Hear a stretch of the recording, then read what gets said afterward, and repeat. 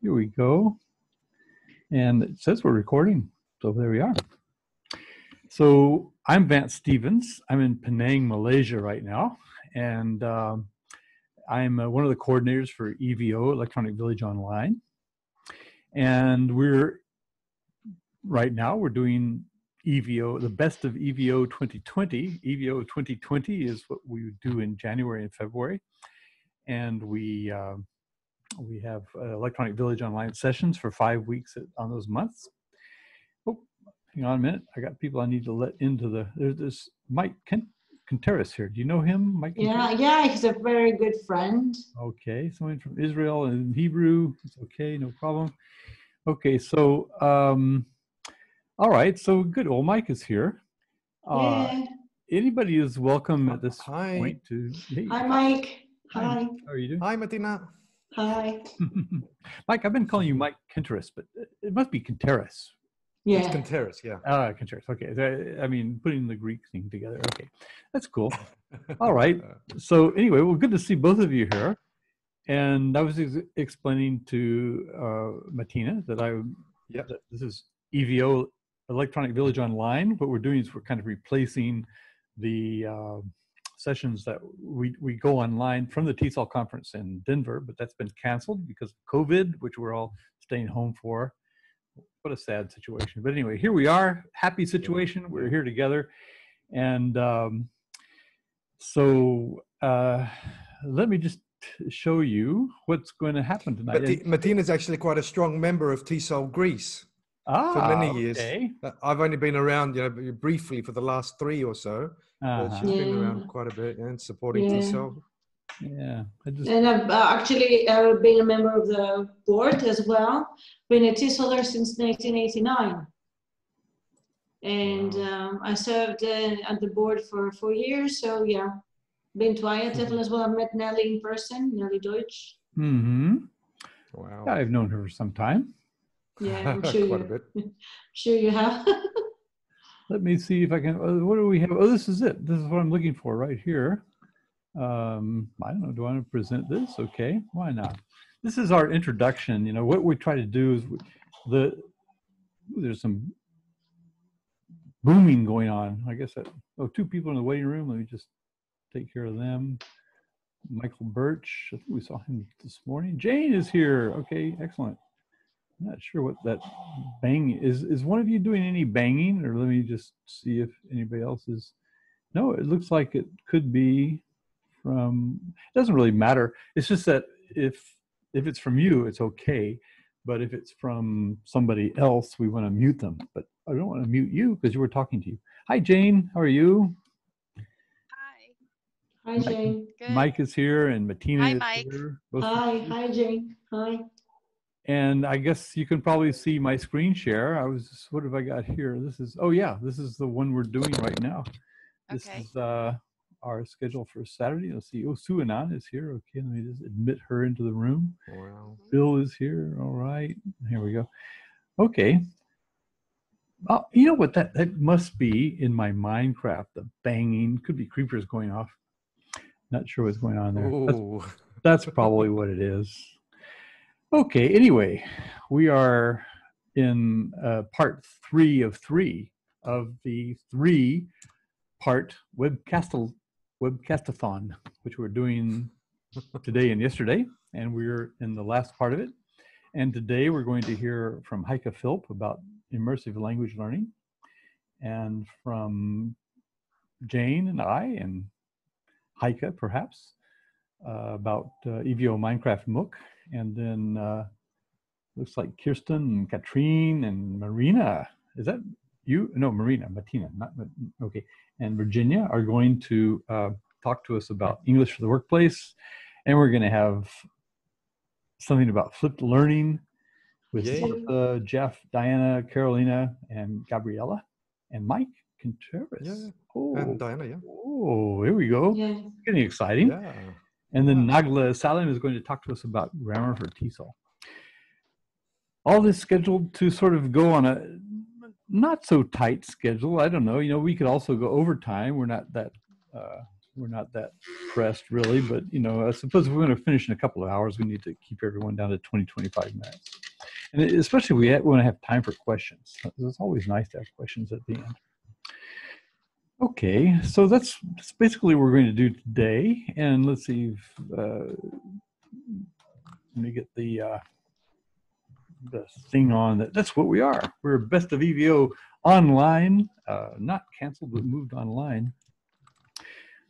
I have a question. Yes. I watched all 2 hours and 40 something minutes of the first session. Mm-hmm. Oh, which is quite interesting on YouTube. What about the second session? The second session, that was this morning. This morning, yeah? Yes, that's right. We had 2 presenters. We actually had 3 scheduled, but somebody spaced, and we had 2, and we had a very good conversation with them. It was also for 2 hours, and really it was kind of a nice session. And it's all online. Oh, that is online. Yeah, that was the question, if that's online, because I couldn't find it in the morning. But let me just see if I can. How do I get out of here? If I stop the share, okay. Oh no, I could have shared anyway. Yeah. Hi, Sue. How are you? Nice to see you. Well, thanks. Good Hi, to Marina. see you. Yes, good. Okay. Sue is presenting later. And I was just going to show where these things are. So if I go back to that one, actually, it was the one I was sharing. Let's see, maybe I need to, I'm not sure how I can get to the thing. Was I presenting? I guess I was presenting. Maybe I need to go and unpresent. Exit the presentation. There we go. Ah, there we are. Okay. Still sharing. And what I wanted to go to was learningtogether.net. Learningtogether.net is where I'm putting all these things that are happening. And I've got kind of a table of contents here, so you can see what we did yesterday. That's the video from yesterday, which Mike watched all 2.5 hours of it. Whew, what a trooper. 2 hours and 47 minutes. 2 hours and 47 minutes. Holding Wow. our feet to the fire here. Okay, so well, this one's a little bit lighter. It's maybe 1 hour and 45 minutes. I'm not really sure how long this one is. Anyway, this was from this morning.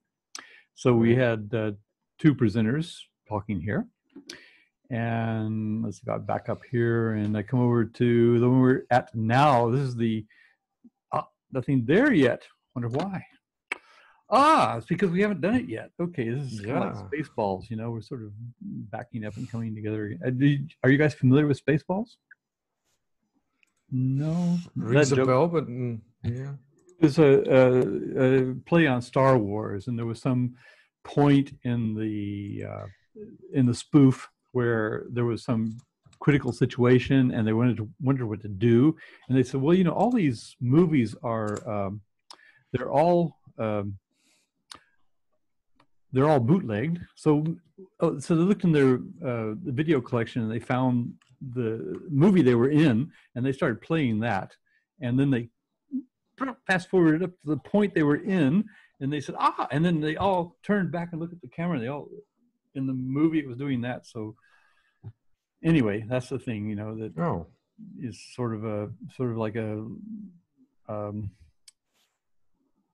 the meaning of life, where there's one movie inside another movie. Yeah. Anyway, what can I say? Okay, Joe McVeigh is here. I'm going to admit him, and Miyako is also here. We have 14 participants at the moment. So welcoming everybody. So anyway, this is just for the newcomers. This is where we are cataloging this. I think I'm going to have to turn off Minecraft. Let's see, I'll turn that off for a minute, because it's making booming sounds in my computer. Okay, so this is learningtogether.net, and if you go there, just learningtogether.net, you'll find the videos that we're putting up online. The one that I'm making tonight, probably it's going to finish at midnight, so it'll be morning before I get it together and put it up on YouTube, but I will do that in the morning. Yeah.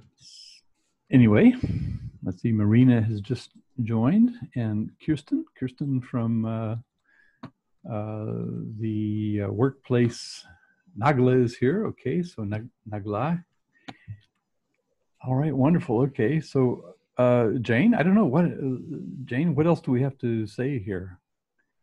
I had the. I'll put the slides up. Okay. What else do we have to say? And maybe we could say what we're going to do today. Yeah. This is our schedule for today. Mm-hmm. Going to have, if Heike is here, if she's not here, I don't know, Jane, I guess that would be us that's going, or whoever wants to go. I think we're ready to go if Heike's not here yet. Hmm? I think we're ready to go if Heike's not here yet. Okay. Well, Heike is one of our moderators. Yeah. Okay, well, give her a minute. And Okay. anyway, she's going to talk to us about immersive language learning, assuming she comes. And then we're going to talk, Jane and I and Heike. She must be here on the list. Yes, she is. Okay.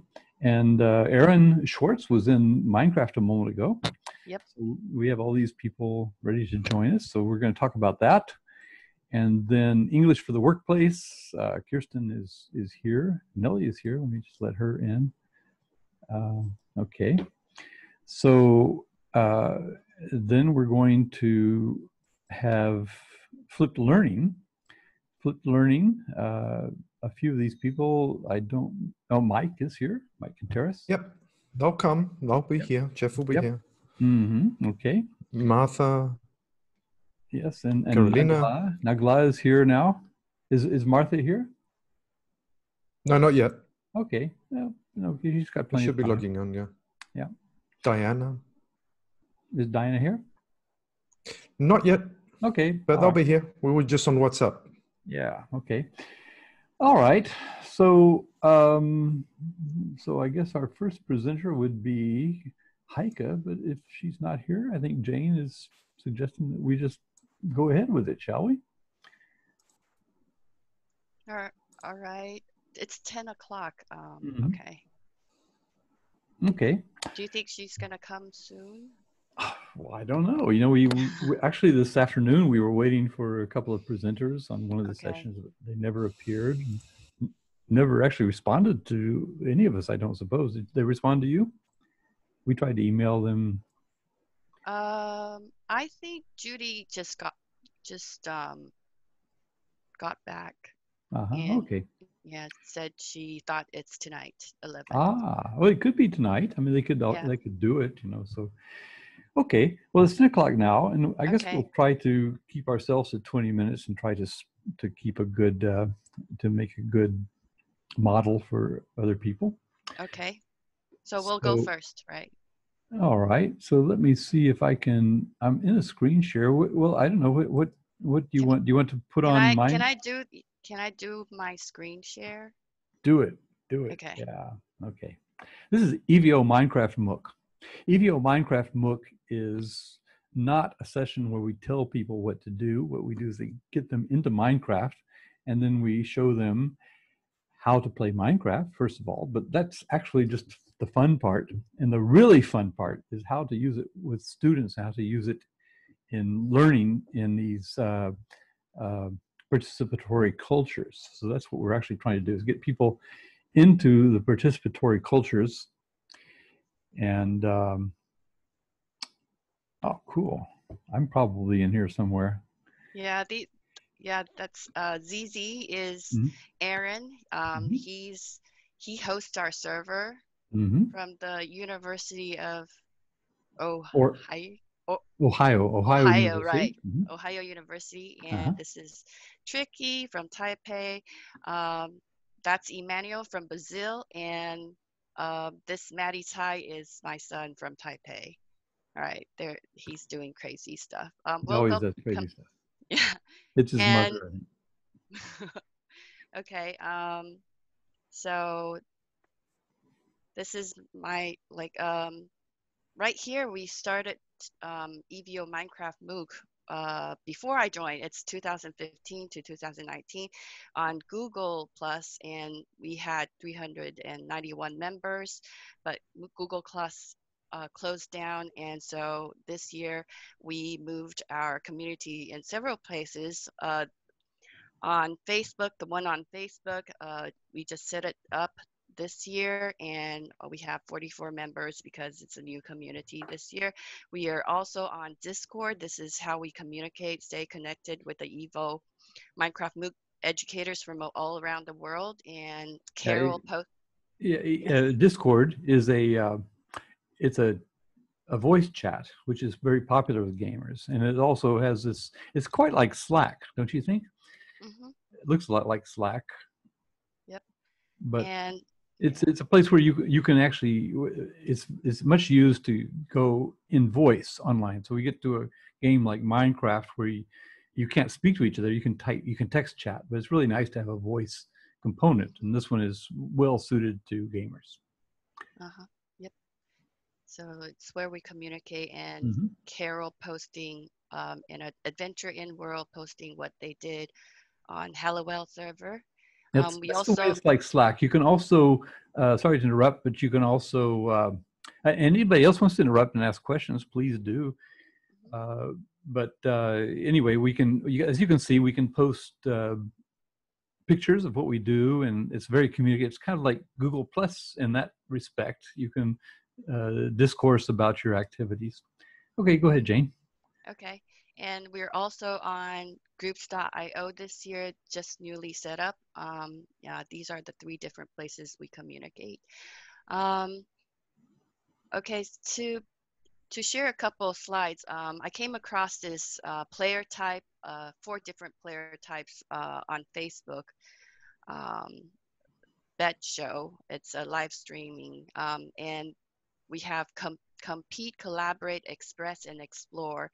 And this is what I found interesting because like we have different preferences, and in the following I will be showing you some of the pictures taken in Minecraft, and if you will, please try to guess like which type of player, players, or we are like, compete. Is it compete, or is it collaborate, or is it express or explore, in the text chat? Okay. So this year, 2020, we started off here at our spawn point, and with Dakota giving us a tour around the server. Here's Heike, so right here we have Michio. She's from Japan, and we came together and had fun with her water slide. This is her house. She built a house, but she had a water slide, and we had fun. Okay, so next is Abu Fletcher, Don Carroll, and he's always asking, let's go for a run, something like that. So guess what type of what type of player he is. So Explorer, he likes, I guess. yeah, explorer. We have an explorer in our community, and he Vance and Don always takes us out on a hike in Minecraft. And look at this view. This is at the end of the day. I took a picture of him in this magnificent view. This is Dakota. He and I, he helped me build my house. And so guess what, Dakota, like what type of player he is? What are the choices? Compete, collaborate, express, and explore. I'd say collaborate. Collaborate, yeah, he's a collaborator, but he's also Express? like express it. Yeah, for express, it's like he likes to build and design and express, like, yeah. Also, next is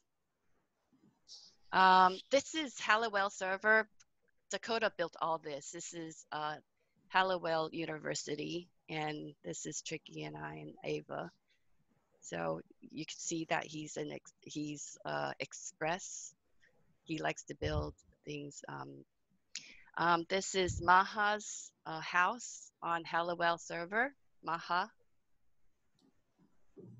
He's So also she's also she's the one who helped us set up Discord server and Facebook community and help organize this year's event. Thank her very much. This is Maha Olive Tree, also setting up a scavenger hunt for us. If we step on this plate, then we're greeted with and told what to do.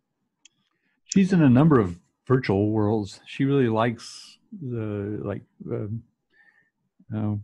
what's it called? World of Warcraft and things like that. So she's into and Second Life, and she really likes virtual worlds. So it's nice to have these collections of people here who have a wider perspective. Yep. And we had some fun being attacked by skeletons. It was, and also, what about this? We're attacked by this spawner, the skeletons. So that's me with the arrows.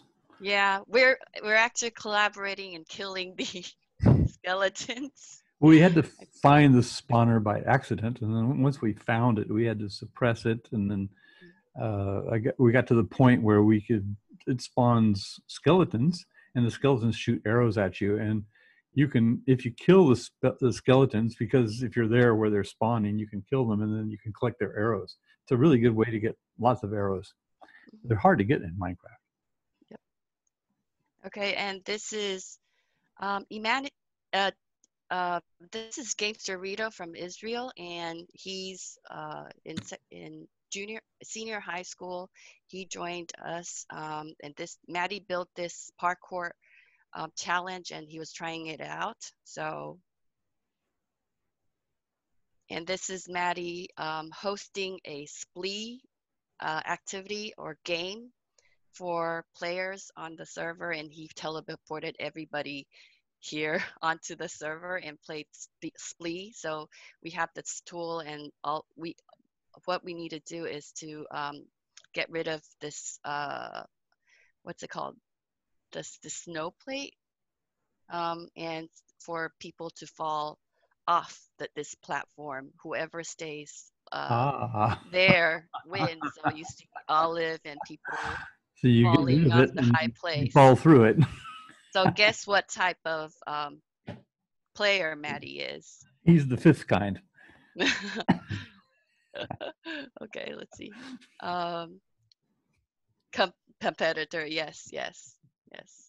He likes to compete. And this is the wool race that Maddie built for us, and he built 3 rounds of wool race, and we had to collect wools, and he's got a point system where the darker wools would we would get more points off of those, and it's not easy. He likes competition, and look, in the end there's lightning striking, so we were it was like life-threatening event for us, not suitable for adults, I think. There's a link to that. One of us should find it and put it in the Zoom chat.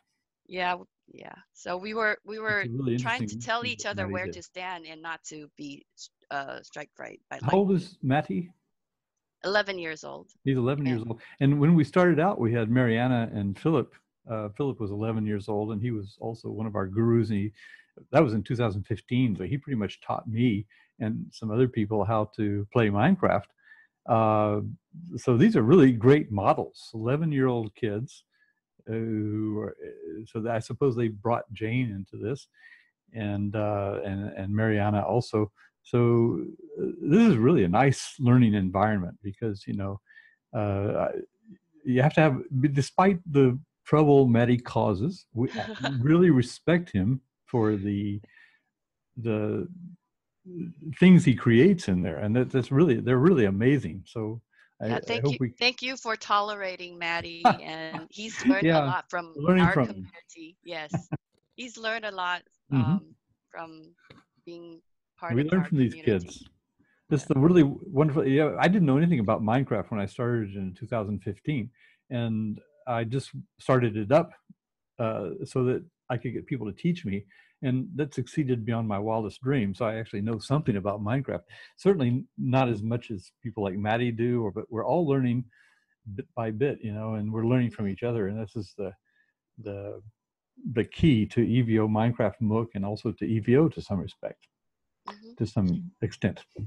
Okay. Yes. So we celebrated with the fireworks he created, with Dakota being the first. Okay. And back to language learning. So Maddie is actually a second language learner or foreign language learner of English, and by participating in the community, he's grown so much. For this year, he told me that he wanted to post, like, today from now on, every day I will post something about Minecraft, and he started writing, and eventually I had a domain name for him on WordPress, and he's blogging all his gameplay, and I think that's a really good start. So basically what he's doing in Minecraft, he's articulating in English. Okay, we don't have our last page. So I guess we're gonna go into, gonna go into Minecraft. Shall we? Sure, why not? Let's see, I might try to get there myself. We're sharing your screen, so let's see, somewhere in here there should be a Windows thing with a, there we go. It's not. Oh, I must have killed Minecraft. Okay. Okay, it's not working well. It's lagging. Timed out. ZZ is still in there. So we're where were we in Minecraft, by the way? I noticed it was a flat screen. It was a flat. That's the wool race that Maddie created for us. Okay. Okay, that's Maddie. There is Maddie. Okay. Hi, Maddie. 为什么 ？OK， 不要再笑了。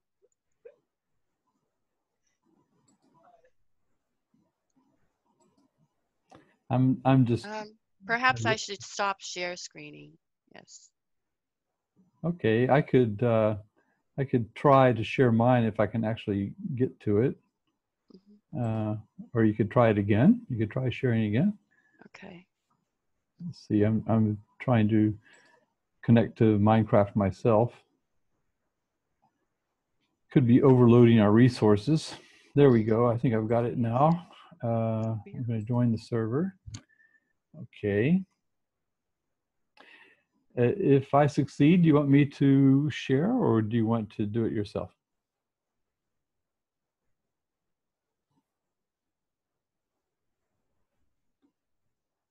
Sometimes things just get a little slow. I can show you what I'm doing. Okay, this is where I am right now. I'm trying to log in and it's not doing it. So I don't know if that's it's quite a lot of system resource where, oh, timed out. Uh-oh, okay. I'm going to stop the share. Okay. No, I don't know. Maybe we could just talk about it. Either that or open up the 115 server. Well, yes. Well, we could, but we don't really. The thing is that they were in the 112. That's the one that we have. We have our classic server, which we've been using since 2015.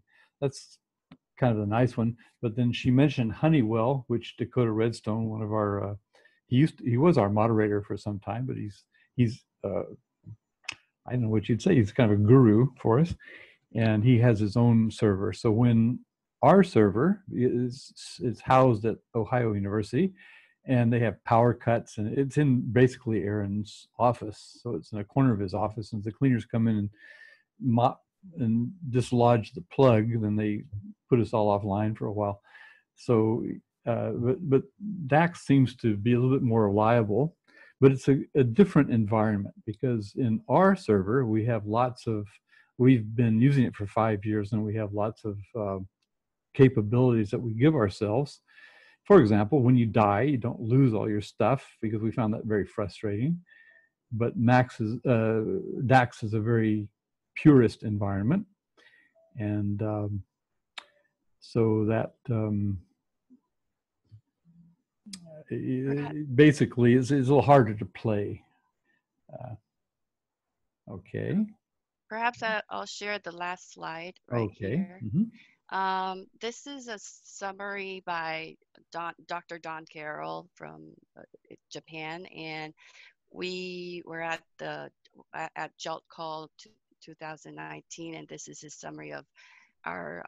We shared basically what we did in the EVO Minecraft community, and so he says that Minecraft, both as an online game and as diverse communities of practice, offers tremendous opportunities for L2 language interaction through play and exposure to real world English. So Maddie was in Minecraft, there's different biomes, and in the desert, in the forest, and Maddie's these are all vocabulary that he could pick up in an authentic kind of way, as compared with like textbook dialogues. Playing Minecraft is highly motivating and prompts learners to explore L2 resources on their own outside of the game. And so there's a lot of Minecraft videos and wikis, websites, forums on Minecraft, and he's been watching a lot of those, and this helped him tremendously in learning English and in his vocabulary. And thanks to Vance, he invited me to write an article on this, and I have this is analyzed YouTube video vocabularies on YouTube video, Minecraft YouTube videos, and if you're interested, this that the link to our articles is in. Do you want me to share a screen and show what? Okay. Basically, okay, I'll just do that. So, okay, thank you. So if I go back to this one, I suppose. Let's click the share button. Best of EVO, that would be this one right here. Okay, so this is the this is our, when it comes up, this is the document you've all been going to, and if you come down to ours, I'll just scroll down to the table of contents. It's a very slow scroll. Okay, so okay, EVO Minecraft MOOC. When you go there,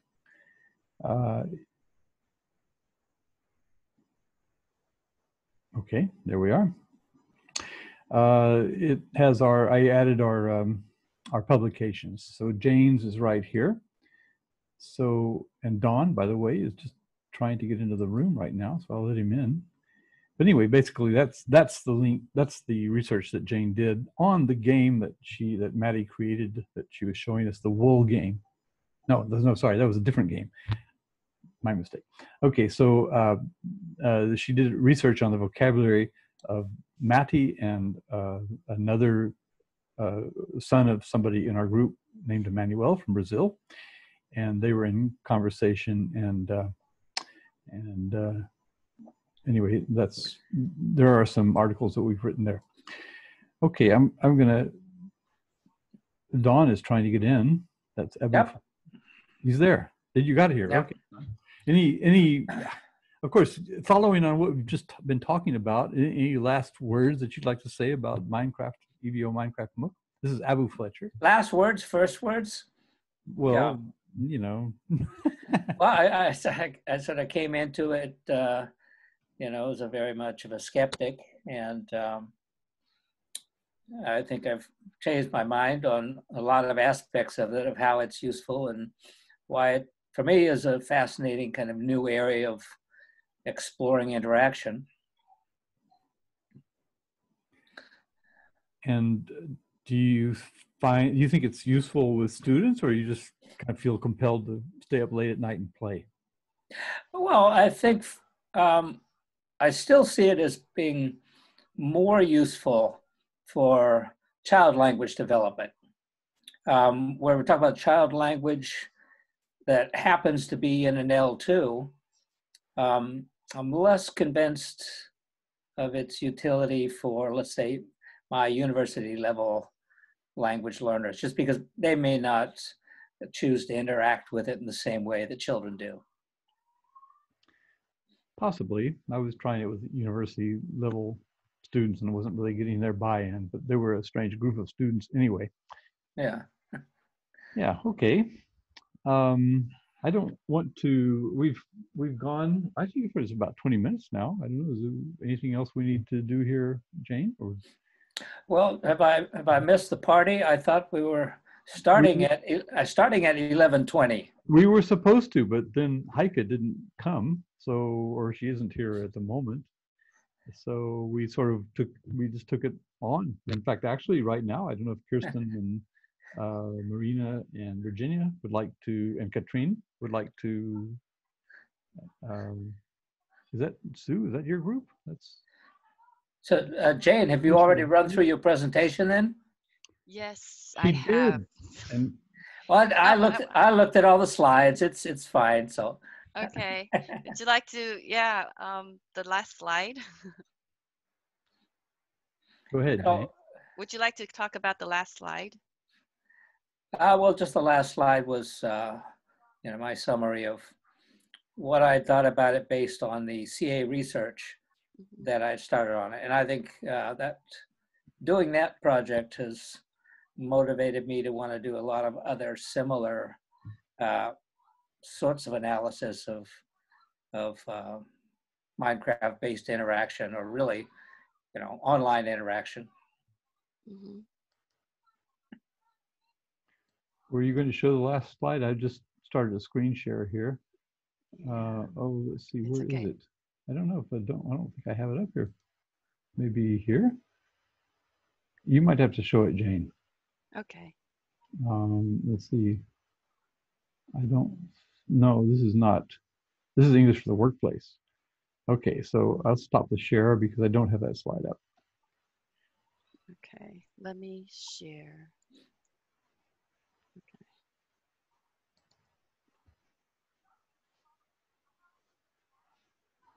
Okay, this is mine. So yeah, Don, we were at the last point right here. Right.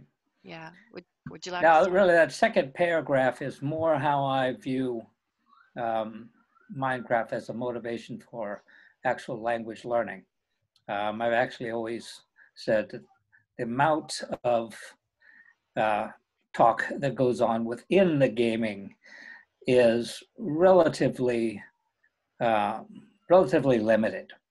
On the other hand, like you know, Maddie and others, they've simply gone outside and they've done an amazing job of learning on their own based on the YouTube tutorials, the websites, the forums, interacting outside. And I think that's a significant part of the game. You know, you can imagine the game itself is forming some core, but that core is actually a small part of a large community involved in doing this. Mm-hmm. But I'm interested in the conversational analysis during gameplay. I mean, I'm interested in that in the perspective. I believe there are going to be more and more online interaction. Minecraft happens to be something I'm looking at right now. It isn't so much I'm interested in Minecraft interaction as much as saying, what is the nature of online interaction? I can start with saying, is it the same as face-to-face interaction? If not, what are the differences? So we already know that chat rooms are structured in a different way than sort of face-to-face conversations. There's one particular book by Chris Jinks that he outlines all the details of that. But we don't really know so much about, is there some fundamental difference between face-to-face and face-to-face in a game? Based on what I saw in the Maddie Emmanuel interaction, it looks largely the same to me. I mean, obviously there's different affordances, things you can do, things you can't do within the gameplay. I know. Yeah, go ahead. What I'm trying to say is perhaps it's pretty much the same face-to-face, but the point is in an EFL setting, we don't have any like English native speakers or, you know, other speakers who can communicate, you know, with or practice English speaking with. Right. So this is only through this virtual space, virtual world in Minecraft, that they get to play and communicate in English because that's the only language that they have in common. So face to face, would Maddie talk in English face to face with his peers? Definitely not. He's going to speak Chinese.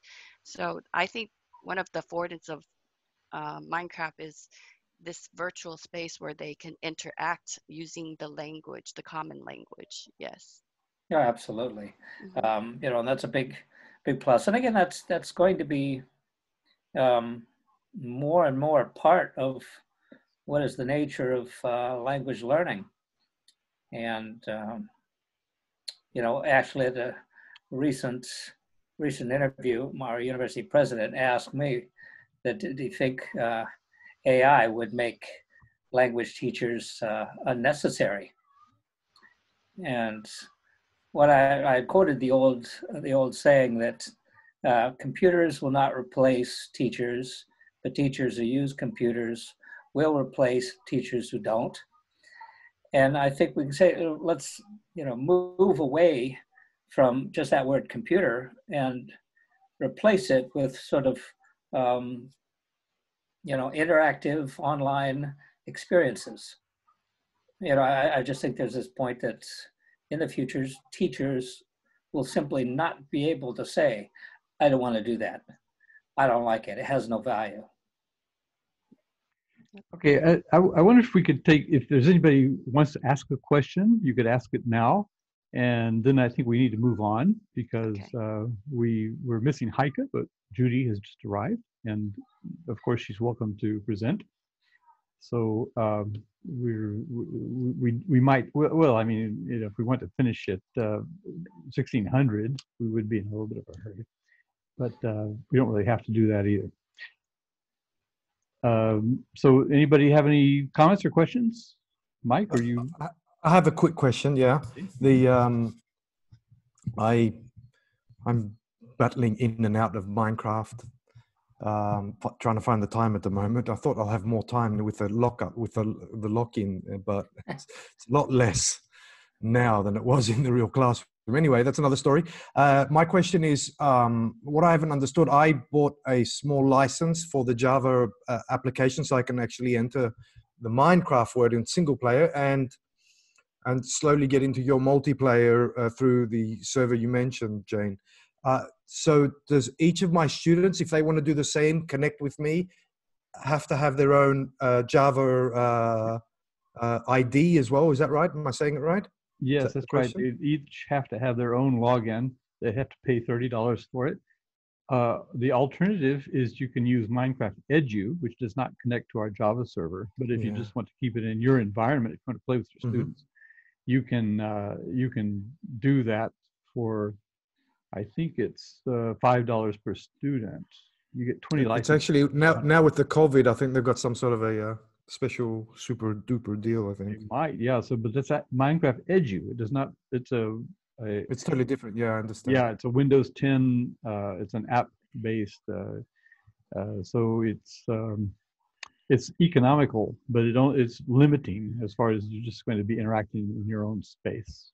You can connect computers within your environment, and so if you want to play with us, you're going to have to. If you want them to play with it. Now, my students in UAE were good hackers; they could hack into things. So Yeah, I know what you mean. I've been informed by my students already. Yeah. So Okay. yeah, the ones that want to know will know. Yeah. Okay. Okay, well, I think we could. We asked the English for the Workplace people if they wanted to present to us at about this time. So maybe is this a good time for you guys? English for the Workplace? Is that Kirsten and Katrine and Marina and Virginia? Yes, Okay. I'd like to share the screen, so I'll manage the slides. And can I just ask my 4 co-presenters, that's Sue, Marina, Katrin, and Virginia, to come on with their sound and camera? Yes, So I'm yes, just going sure. to start sharing this. Absolutely. You should be Wonderful. able to do that. No Hello. problem. Okay, can you all see our slides? Mm-hmm. Yep. Okay, good. So, okay, well, I think it's actually Sue Annan who organized the whole thing, and maybe Sue, you're going to start talking a bit about what we actually did in English for the workplace. Yeah, first I'd like to mention the fact that this came out of a discussion with IATEFL BSIG, and BSIG has always been very interested in what EVO are doing, and we've been involved from time to time over the last 7 or 8 years that I can think of. And what we wanted to do was give some of our own mix of specialists from many different countries and many different fields a chance to give back to the overall community, either for people who were business teachers already or teachers who are thinking about dabbling in business English in the future. So our plan was to look this time at how we could help them develop their competences in the classroom, and whether they were working one-to-one, in groups, or even with university students. So that was the starting position. What we did was we asked for our experts, not only from IATEFL BSIG, but also just business teachers and trainers around the world, to get involved with offers of help. And we came up with some quite interesting ways of helping the community at large. We started by looking at university teaching. We then moved on to tools and ideas of things we could do to help the pre-business learners. We looked then at business as a different field, and looked at ideas for helping people in the different fields to develop. We then looked at case studies, particular tools for developing. We got the people involved to feedback and share their ideas. And we decided this time, because of the end of Google Plus, to use Schoology, which I think was actually an overwhelming success, because we could see very easily what was happening in the interaction. I'd like now to pass you on to the actual takeaways and what happened when we actually started teaching. Okay, so I'll start with the first one. What we focused on was basically getting people into how to teach particular aspects of business English. So Shweta Padavkari did something about how to teach vocabulary to pre-service students, which I think is not only important for business, it's a lot when you teach vocabulary in a general way, and also when you teach vocabulary at university. So here, so she uploaded a lot of videos. So we had a lot of speakers or moderators and presenters who really interacted via video, which I think is great for an asynchronous platform because you get an idea of the person who's teaching you. And then they also uploaded their PowerPoint slides and gave everybody a lot of work to do. So we were always very busy. And here are two examples. So Shweta talked about collocations and how to teach collocations and gave us examples to chew, like, for example, can you find these collocations? And what I appreciated was that she put us back into the learner's position, which I think is always a very good idea if teachers become learners again, and to have to think about how would I do this, how would I do that, and what is actually in it for my students. Then we had also in another week, two people, Ekaterina Krasikova, who focused on professional email writing, what's important, what kind of things do you need there, because despite the fact that we move into Slack and messaging and all of this, emails are still very important in the workplace. And then we had Adi Rajan, and he did a fantastic job on language in an IT environment. I think this is something we all really need to look at now because we are all moving online, and he was focusing on communication issues when you don't use functional language clearly, about giving instructions, what the virtual team has to do, how to behave in a conference call. And he also chose a fantastic video about daily stand-up meetings. I finally understand now what daily stand-up meetings are. And asked us really to explore the meeting with our students. And I think that was a fantastic thing. We get so many practical hands-on tips. I have a student who works with Agile. She does this kind of IT project work. She has daily stand-ups. So we could explore the language of this video 2 days after I learned this from Adi. So I think it was also actually a pretty good success for all of us. And it was very interactive, despite the fact that we live in different time zones. There were lots of comments on Schoology. We're going to show some examples later. And that is basically, I think, the first takeaway, getting new ideas of how to teach language and how to teach vocabulary or specific business skills. So that's basically the first takeaway, which is where we move to the second takeaway, and that is Marina taking over. Yes, hello.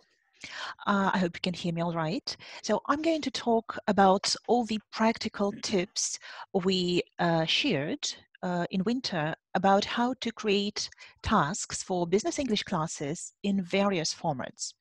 And it was really amazing because, the range of the tasks suggested was really wide. Let me start by talking about activities for ESP courses, for example, for finance and accounting professionals, which was delivered by Kirsten Wächter.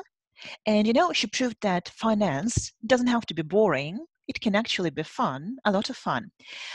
Step by step, Kirsten showed us how to design engaging activities for vocabulary presentation. I'll just give you a few examples, like word clouds where different colors are used for different ideas, smart art, word families, word patterns, collocations, hierarchies.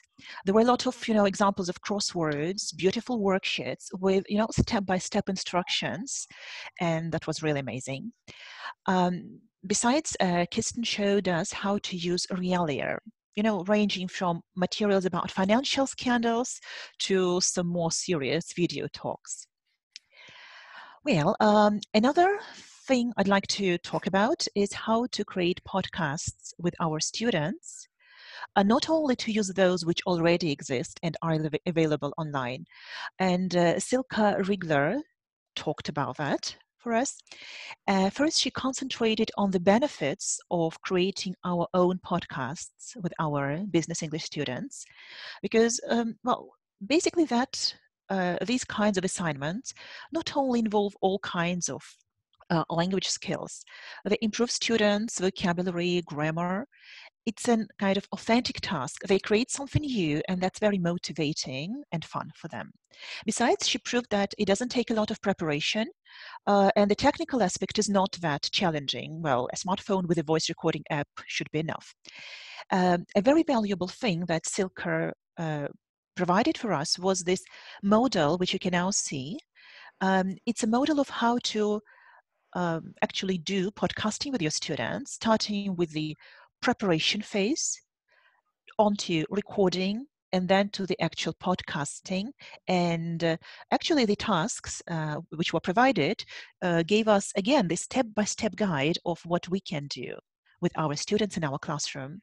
This is something which I definitely am going to take away with me. If we could now move on to one more point. This was dedicated to how to create not ordinary role plays for our business English classes, but extended role plays where there is a story and it is broken down into a few episodes, just like, a series, but a series which our students themselves act out in different classes, like not in just one class in 20 minutes, but in various classes. This was presented by me, and I tried to give a step-by-step guide on how to create role plays from the conception of this up to the actual realization and the students acting them out.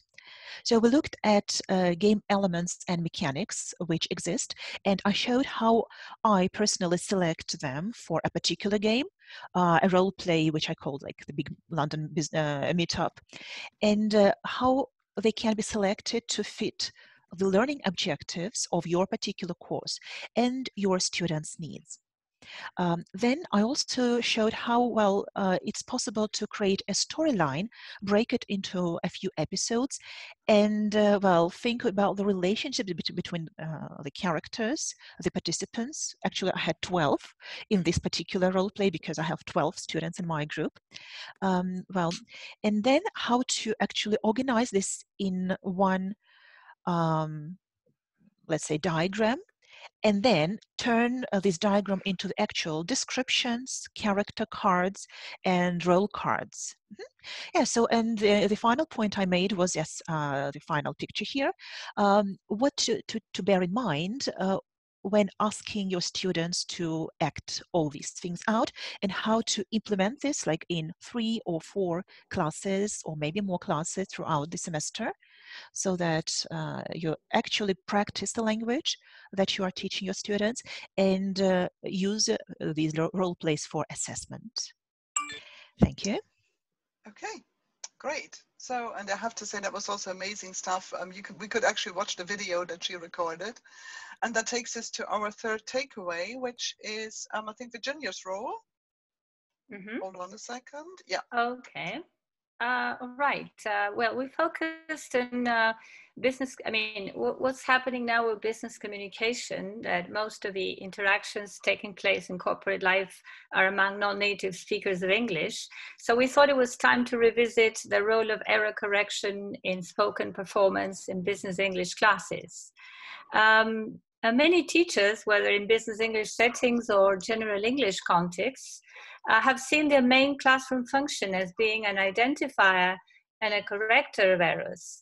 The whole process of teaching in the past was seen as being a gradual elimination of student error. And under this conception, errors were defined as deviations from standard English norms. Native speakers being, of course, the target to achieve and imitate. So we discussed in a very interactive forum and a very enthusiastic group of practitioners, some of whom were already teachers of English, quite experienced teachers of business English, and others were just transitioning into the business world. So we reflected on the BELF and ELF mindset change, the perspective, I mean, how this could change our views regarding correction of mistakes and giving feedback in oral performance in business English sessions. So in order to reflect and revise this area in the light of ELF and BELF, we had to, we discussed what is language in the ELF or BELF perspective. We revisited the notions of grammatical accuracy versus fluency. We also went into what is a mistake in this new perspective? Is it really a deviation from the norm, Is it? I mean, do we still have native English norms as our target, as our final destination? We also explored in passing this question of interlanguage and whether the destination is always native speaker norm and then interlanguage is this path. This path that the learners have to go through to get again to the final destination. Some people mentioned that no matter how much we want to alter this path of acquisition, learners have their own internal agendas that cannot be changed. Then we also discussed some techniques having to do with, before I go into that, thinking about standard English as a norm, yes or no. We discussed what to correct, whether we would be focusing on pragmatics versus grammar mistakes, which of the two would take priority in a business English context, always having or taking into account intelligibility as the destination or as the target, not rather than standard English as a norm, right? We discussed briefly then the role of the teacher.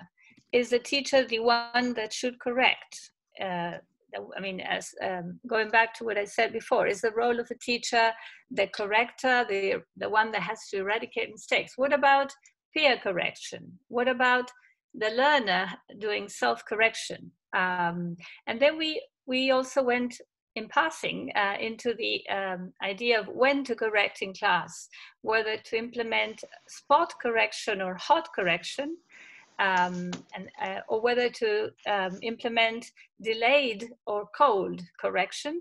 And we finally came to the conclusion that choosing one strategy or the other basically has to do with whether it's fluency time, and then if it's fluency time, we would choose delayed or cold correction. If it's accuracy time, we would, in most cases, apply the idea of spot or hot correction.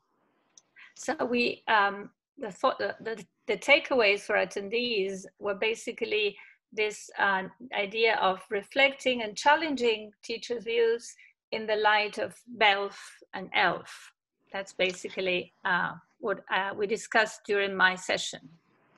Okay, and we also had something about, of course, a needs analysis. A colleague of ours, Andrzej Stesik, he did something, he really created a whole case. He gave us the needs analysis, explained what it's good for, and then our participants had to design the entire course program, which was also very collaborative and competitive at the same time. And Virginia already mentioned BELF, and this is something that our fourth speaker is going to talk about. That's Katrin Lichterfeld, who's talking about how we use different concepts in the business English classroom. Katrin? Yes, hello, welcome. So first of all, I would like to start with something that our colleague Marcella Harrisberger presented, an agile classroom using project management tools. And this approach may have come in very handy having the COVID-19 and the move to teaching online in mind, because she suggested something consisting of 3 different pillars. That means, on the one hand, Trello as the heart of it, and being a visualizing project management tool where you get an overview of your whole English course. You could use it for face-to-face courses, but as well for teaching online. And as everything is at one glance, the flipped classroom as second pillar could come in very handy. And students are asked to carry out any activities apart from speaking on their own. So that means increasing a learner autonomy and motivation at the same time. As underlying principle, she made use of the Scrum framework as well. And here it is important to consider that it is not necessary to be fully aware of all the details, but to have it as an underlying principle, especially paying attention to the agile thing. That means showing students how important it is to plan strategies, to carry them out, to monitor them, and to adjust them whenever necessary. So we are talking about a kind of learning cycle that is implemented within this whole approach. First of all, some participants were a little bit skeptical whether only experienced learners or those being familiar with the IT business, where the Scrum especially is used quite a lot, or whether they have to be expert in project management. But later it turned out that the participant could kind of transfer this approach to any teaching context, and they highly liked the idea of getting this feeling of achievement, which is highlighted by the drag and drop facility that is added by Trello. So Trello is very similar to a Moodle platform, and it could work as your LMS. It is free of charge and easy to use, could be used for collaborative projects, and I think that especially the agile approach is something that we should have in mind, because it also increases the importance of employability skills. That means being able to adjust to a world of VUCA, and that brings us to other aspects. The world of VUCA is characterized by 4 principles. That means volatility, uncertainty, complexity, and ambiguity. And how to deal with this. On the other hand, we are in a situation where English has a status and is as widely used as no other language before. And it is very likely for our learners that there is a percentage figure of 80%, that there will not be any native speaker included. That kind of refers to what Virginia already mentioned.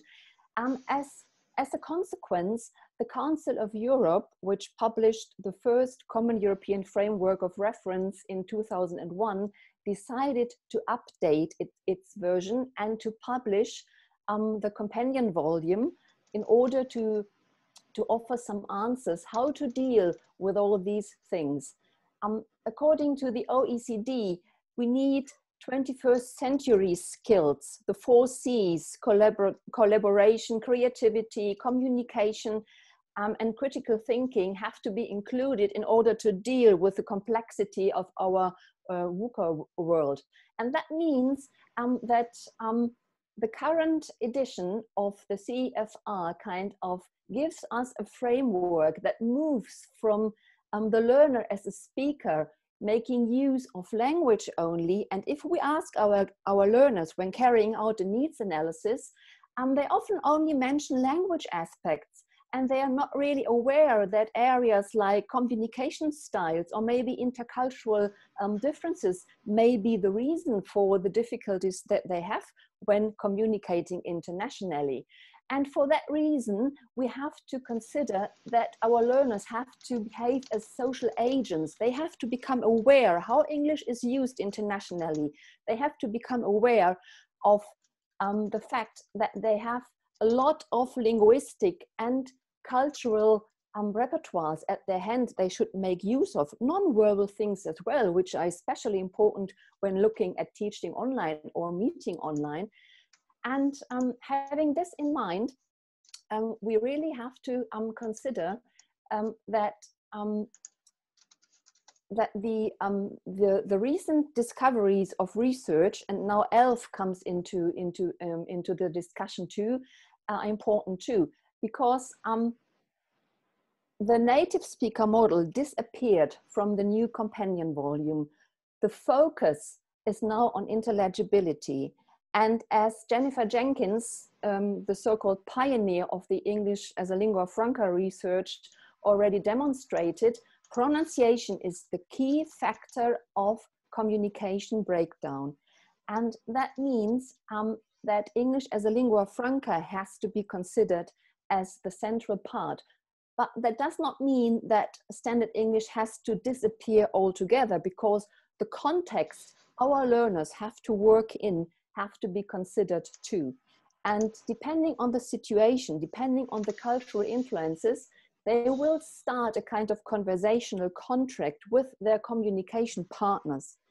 And if we move to the next slide, we'll have a closer look at the concept of business English as a lingua franca.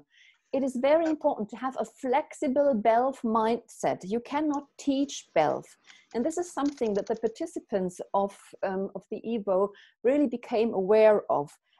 There are deeply rooted beliefs, and we have attitude, we have assumptions concerning the importance of the native speaker role.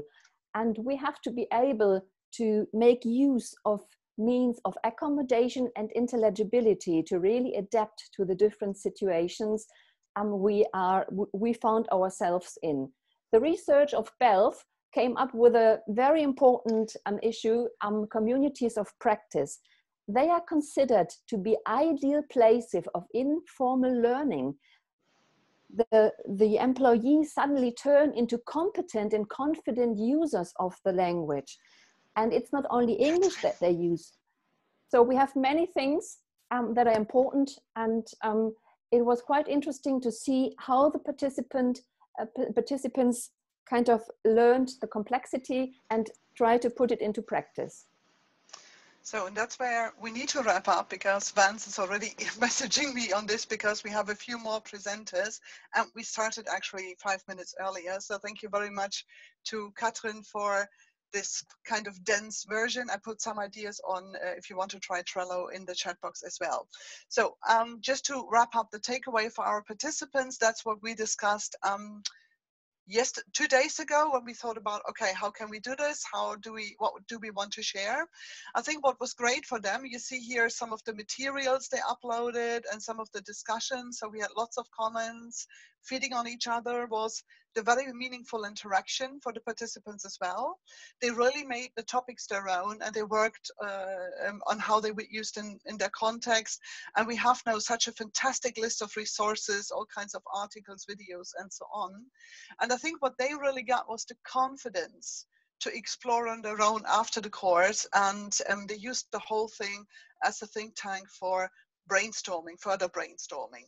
For us, as the presenters and moderators, it was just also a very rich resource that we shared, because it's really interesting to see the insights you get on your own input from other often experienced teachers. We had a very supportive group of both presenters and participants who are very active. And I think we all like this collective beehive intelligence that sort of build on ideas and get us to develop further. And again, we also like the collection of resources, and that the moderators were also taking part in the other course modules. So we were also participants and learners. And I think that's it from the English for the Workplace group. Thank you very much.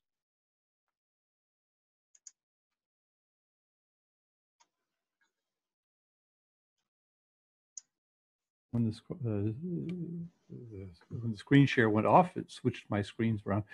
Yeah, thank you very much. I really hate to rush people off because your presentation is very interesting. To perpetuate it a little bit further, does anybody have any questions that they'd like to ask the workplace people, the workplace presenters?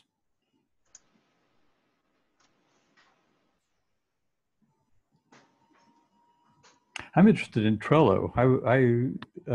You said it could be a portal for your group. I found it a little domineering, but maybe that was the way that someone was using it.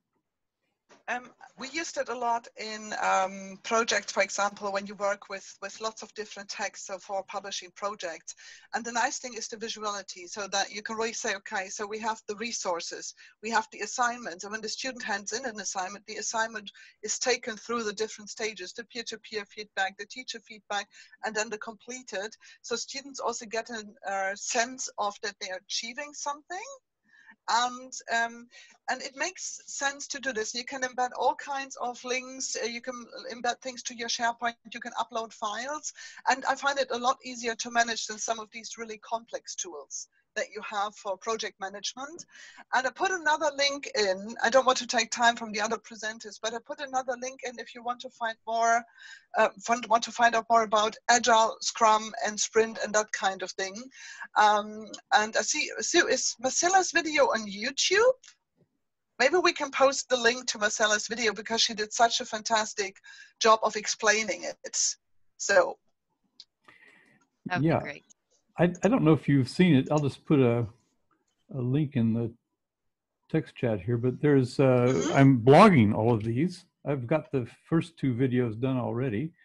Let me see if I can find the, I'm just doing a little bit of multitasking here, and things aren't responding perfectly. All right. Vance, can you check the waiting room, please, Vance? Yes, of course. Okay, so I'm checking the waiting room quite frequently. But anyway, that link that I just put in there, which sorry, that didn't go to everybody because Mike had just asked me to check the. Kirsten, Okay. can you post the link again? Perhaps you. I haven't posted anything yet. I'm going to. Yeah. Okay. Sorry. And what I was coming to, and let me check the waiting room, make sure that everybody is being let in. I'm not sure what happened to it. Anyway, but at that link that I just put there, which is the blog for this, all the text chats are going there. Everything is going there with all the links. So if you put links in the text chat, they will be posted to the blog that's archiving this material. So please do put anything. Yes, I see people are waiting there. I've let Martha in already. Maybe she's having, and Juliana as well. Maybe she's having, maybe they're having some bandwidth issues there that are dropping out again. Okay, so anyway, no problem. No problem telling me to go and check it. It's just fine. The waiting room is just so in case there's any problem, I can move people to the waiting room and kind of, it's kind of like a virus chest, you know, you can keep people there if there's any problem. Okay, so anyway, thank you very much. I think the next people up, if I'm not mistaken, who would it be? Who do you think it is? It could be, it's the Flip Learning people. So it's Marta, who is now here, and Jeff, if he's here, and Diana, and Gabriella, and Mike. So welcome, people. So, and they're talking about flipped learning. It's hard to read because they've turned it upside down.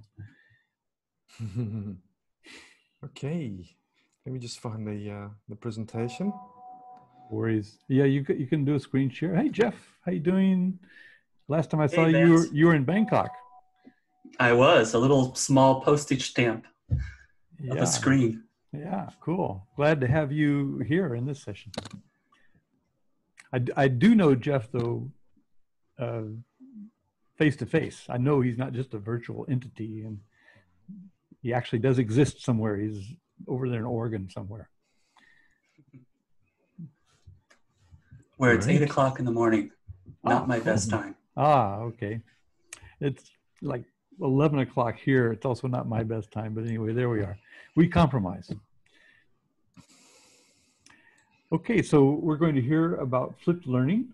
And then after that, there's going to be Nagla telling us about grammar and TESOL. And then we're going to hear from Judy, who's going to be talking about teaching English to EFL to young learners. Okay. So we have a wonderful tradition in flipped learning.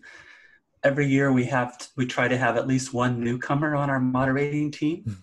And the only job of that newcomer is that they do this session. So ladies and gentlemen, I give you Mike in Greece. Hey, Mike. All right. Hey.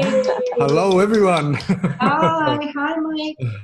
Hi. Hi. Well, but the rest of us are going to sing along.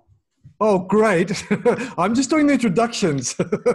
No, on a serious note, yeah, I was just a participant last year, and I really got a lot out of it, apart from the pedagogy and the methodology, or the model, I should say, or method maybe, of flipped learning and how it's used. I really got the feel of a community of educators that are open and willing to share what they have and their knowledge, and I really also had a good time. So this year I was asked to tag along as well, and I did. So this is a flipped learning team this year. It consisted of Jeff, Magoto, Carolina, Martha, Juliana, Diana, Gabriella, and me, Mike. Hey, Mike, you want to share your screen? Oh, I didn't share it, really? So, here it goes. Thank you. Yeah. So yeah, as I was saying, as you can understand, the target group is for newcomers to the flip learning, and also to experienced flippers as well. It's a very warm and welcoming team, sessions, even through throughout the weeks of attending, or even before with the designing of the actual session was quite interesting for me. It was my first time. And basically, we moved along from there. Do I suggest? Well, we used a couple of platforms. One of the main platforms was the LMS, the Canvas. And through that, we also used Anvil, and that's from the University of Oregon, the Yamada Learning Center. And it's really quite cool because it's a module that fits into Canvas. And behind that, it's an easy tool where you can actually design and structure the pages that the participants actually viewed. And it also has a H5P, which is an open platform using various tools. You import your video a bit like Edpuzzle, and you can stop it and make your own quizzes and stuff like that. So it was really good tools that I came across, and now I'm actually started using some of these tools in my own lessons. Communication was mostly done through the Canvas LMS, through the commenting section, direct messaging, and a bit through our Facebook group, Flip Learning and Language Teaching. Great. Like all groups, I think we had to deal with that loss of Google Plus as our primary communication platform. And I think we missed a lot of the affordances of Google Plus. Canvas proved to be okay. Yep. So moving along, who's next? Okay, I'll start with week one. So, so since we've been giving this session for a couple of years, for maybe 4 or 5 years, Jeff? 5 years. 5 years. Every year we tweak it, we add new things, we make changes. So this year, what we did was we started with, of course, what flip learning is, and getting participants familiarized with the pillars.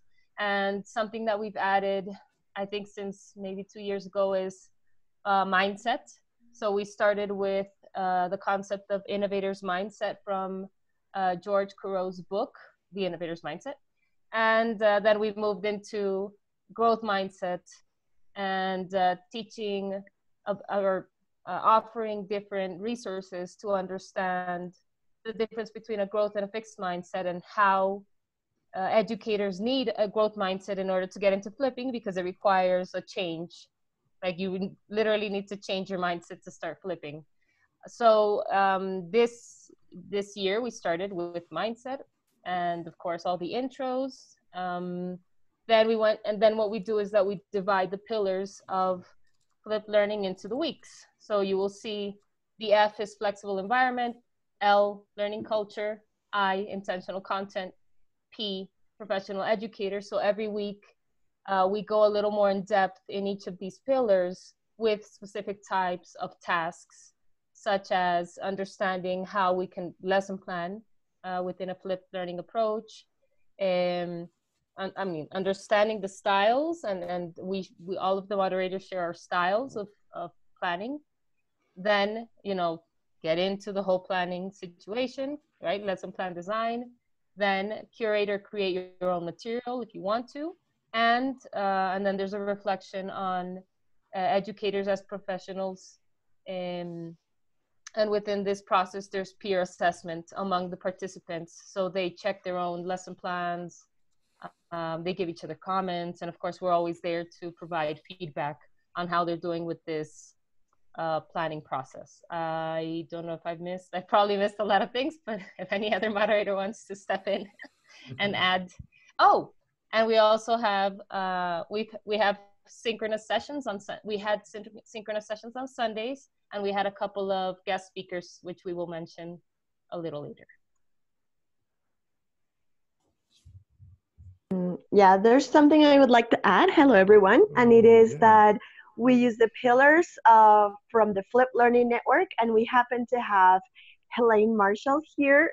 She is not a current moderator, but she's the mom of these sessions. So shout out to Helene, who is here in the audience.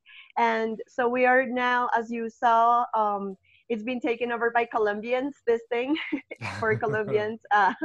Initially, it was Helene, Jeff, father and mother are here, but it was also John and Kevin and Khaled, and they have all stepped out, and we have stepped in, and we're all receiving every year new moderators. So we need to add some variety to those flags. So we welcome new participants every year. And the pillars, we have decided to stick to the pillars because even though every year new things emerge in flipped learning, I think it's a very rapid progression and growth in a topic.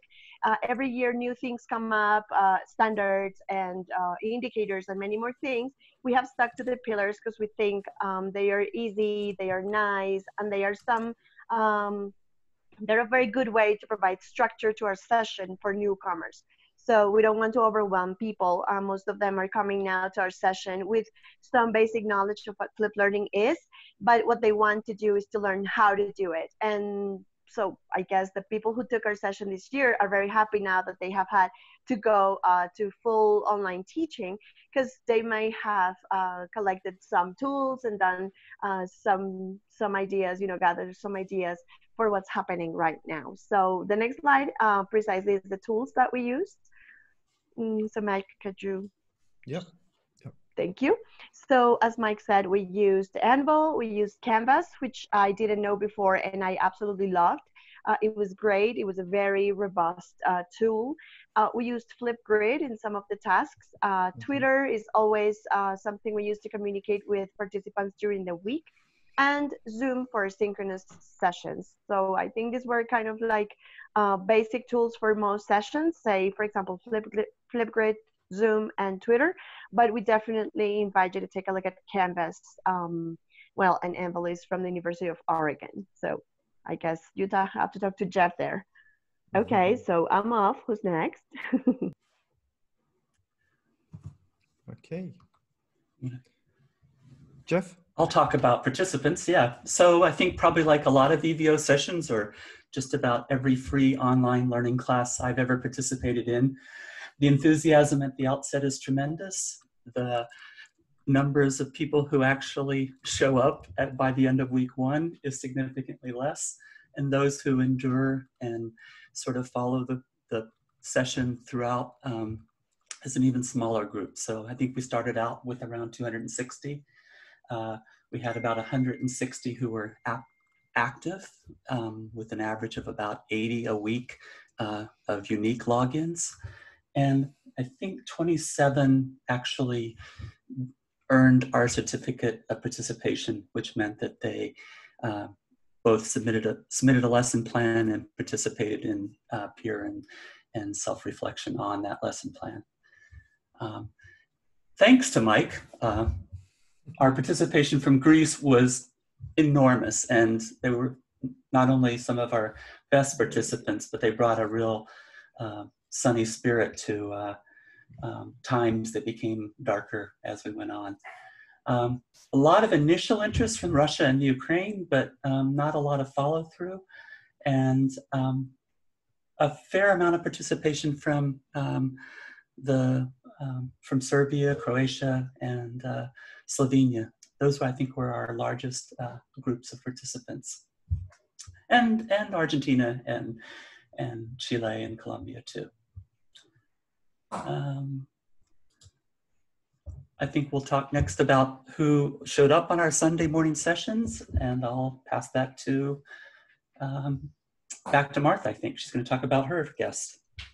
Just add a comment here, which we talked about with Jeff and the crew earlier, is that there was quite a slight increase this year in the participants that finished and attended the sessions? Yeah. Okay.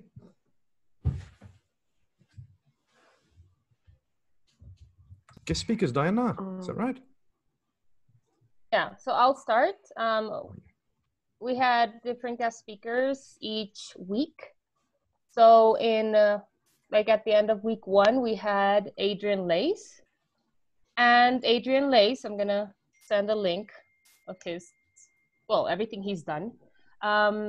He's a researcher. He works at Miyagi University in Japan, and we invited him to join us for this session because he has become an expert in, or he's been an expert in flipped learning. He's done a lot of research with flipped learning, but also he's transitioned from flipped learning into researching about mindset, which is what I've done myself as well. So he was very kind to join us at, I think it was midnight his time in Japan. And he connected with us for almost an hour, talking about his research, mindset, flipped learning, etc. So and good we wine. were very happy. Yeah, well, he drank some wine, and it was a wonderful session, and we were very honored to have him join us. You know, just to talk about flipped learning and the connection with mindset. Yeah, during the week 2, we had Ken Bauer, the current chair of the Flipped Learning Network. He was in Colombia for Flip Tech Latin America last year, and so we had been in touch since 2015 online, and we got to meet him face to face last year here in Colombia, so that was wonderful. And he joined us for the session to share his view on the Flipped Learning Network view on the future of flipped learning and how things are going. So it was fantastic as well to have him around. And in week 3, we had our inimitable Vance Stevens, who was giving a keynote in Bangkok, Thailand about the flipped classroom and teacher training. So we sort of made that our live presentation of the week. And I'll let Vance say one word about that. And then in week 4, sorry, that was my word. Kind of like my plenary. One word from Vance. One word from Vance. Flip it. Okay, how about this word? 5 minutes. Okay. Okay, so in the next slide, you will find our next speaker for week 4. And well, we have he's a science teacher, David, and he helped us with some information of his work as a flipper, and he has been flipping for over 10 years now. And he enlightened us with some strategies on how to create and record your own videos when you want to show content to the students. So he shared with us these innovative ways and unique ways to create videos and how to incorporate those in his classes, in our classes too. Okay, and for week 5, which was all about professional teachers as professional educators, we have George Couros, who was giving us some very useful insights, in-depth insights about what is it to be a professional educator, what is our role in this never-ending cycle of learning, not only from students but from teachers as well. So you can move on.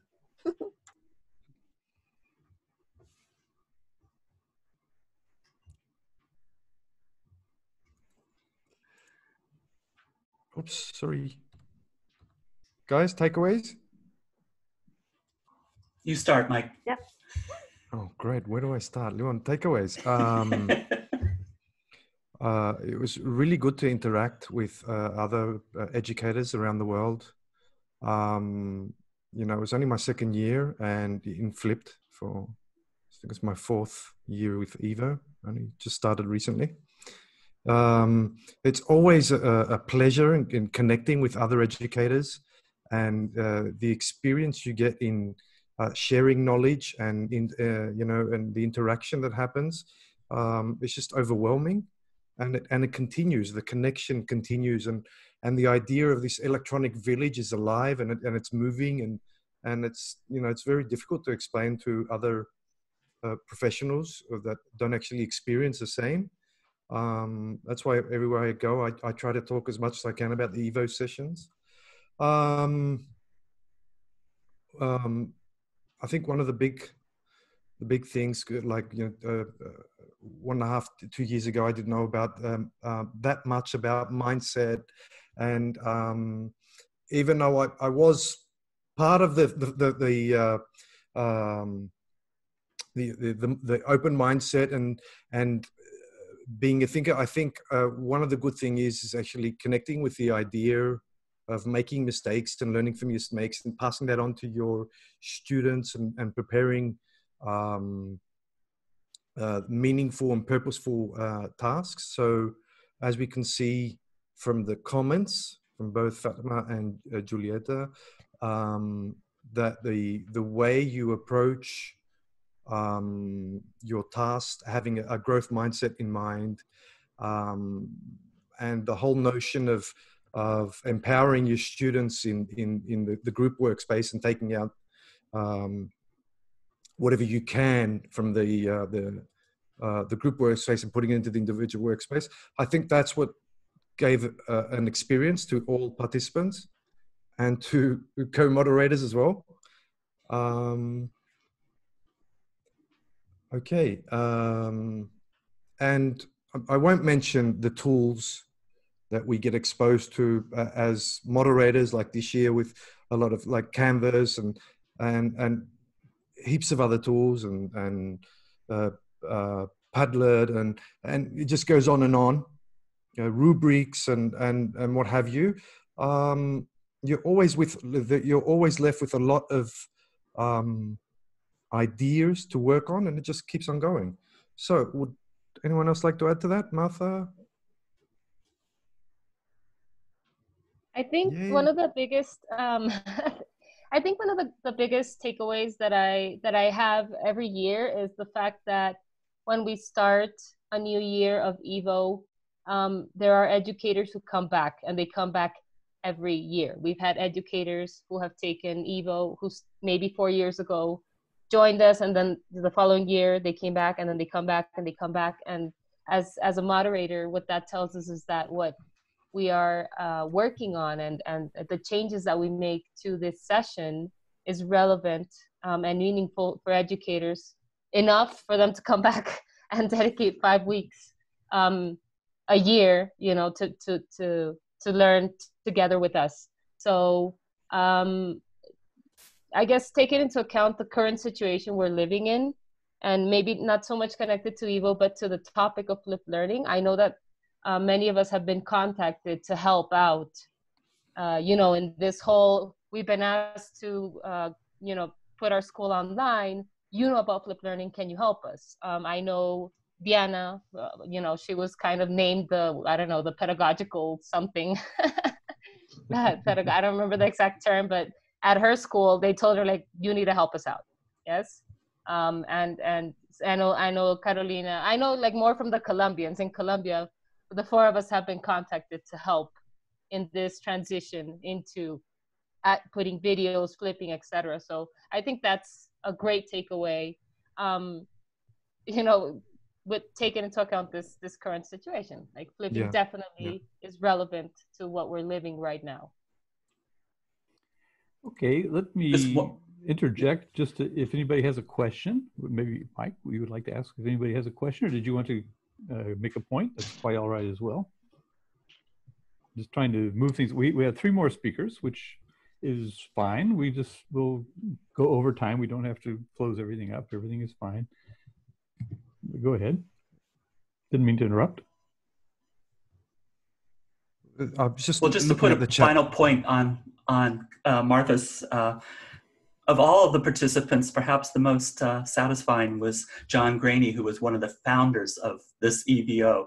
And he's retired and finds himself back teaching part-time in a community college because they have such a need for students. And he said, I need to take this EVO for myself this time. And so nice modeling and reflection of how we're all always teachers and learners. Yeah. Yeah, and we like to take questions from the audience. Dawn had one in the chat, but yeah, that's what I was about to say. Don has one in the chat. It's been answered from Elaine. Can we redefine flip learning as a combination of synchronous and non-synchronous online learning? I was answering in the chat that precisely flipping doesn't necessarily require technology or online learning. And well, Carolina and I have worked a lot in class flip. So if you're flipping in class and you don't have technology, it can be done. So not necessarily is the response. Yes, but not necessarily. And you can do it all fully online, like with the SOFLA, what Lane is putting there, the synchronous online flip learning approach. So you can do it at as many levels as you need. As many levels as, sorry, you heard that? Okay. As many levels as you need and want, like fully online, not online, blended, mixed. I mean, it's just very versatile, I think. okay, well, thank you very much. Appreciate your spending. I really hate to cut this off. This could go for another half hour easily. Just what the points you just brought up, how you can do this in many different environments, is another half hour right there. Maybe you could post something we could read in the chat. But okay. Yeah, I'd like to move on to, we've got Nagla, grammar for TESOL. She's the next one up. And then Heike, Mr. Slot, but she's circling and she's ready for landing now. So I think we can work her in. And then Judy and Neves are going to talk about teaching EFL to young learners. So we might take us a little bit over the top of the hour, but that's okay. We'll tolerate it.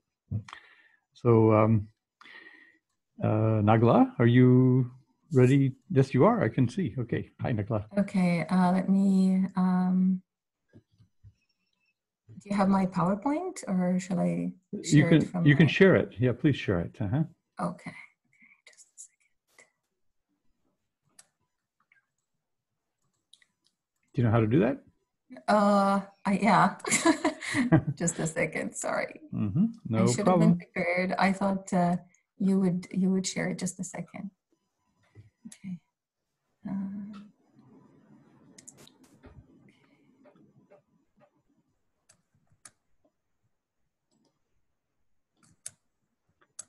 It's okay. We all need a break.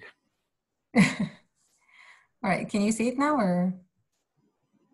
No, you have to hit the share button, and then you have to select. And you also have, there's a blue share button once you've selected the window. Yes, there we go. You got it. Perfect. All right. That's it. Okay. So hello, everyone. I first would like to thank you, Vance and Jane, for organizing this event, and thanks to all the EVO team. So this was my first time creating and moderating a session on EVO. So I'll be talking a little bit about this. So my session, as you can see, is grammar for TESOL. Maybe I should have the slideshow here.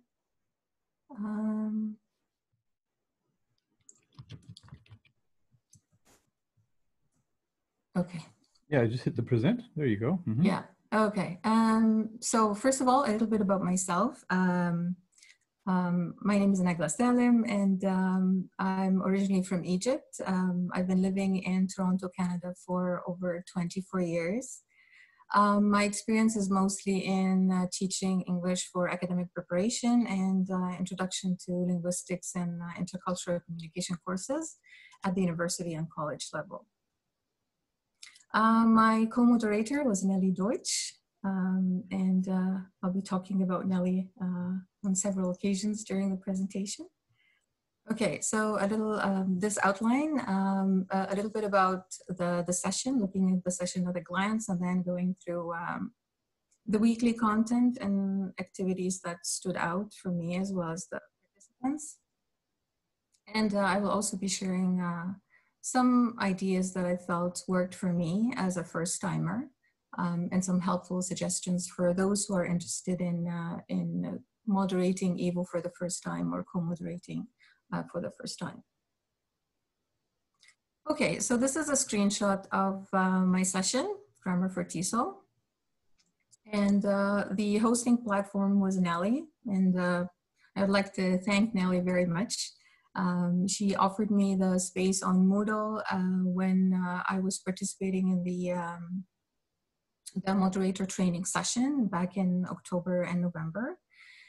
And it was interesting because a year earlier, I was a participant on the Moodle for Teachers, and it was interesting to see how it all came back to me as I was working on my own session this time. I was a little bit nervous at first, but I always remembered what Nelly told us when we were participating in her Moodle for Teachers. Don't worry, you will not break anything. So, so I was really encouraged to use Moodle, even though it was my very first time. My rationale was for Grammar for TESOL was that I felt a lot of the times we make grammar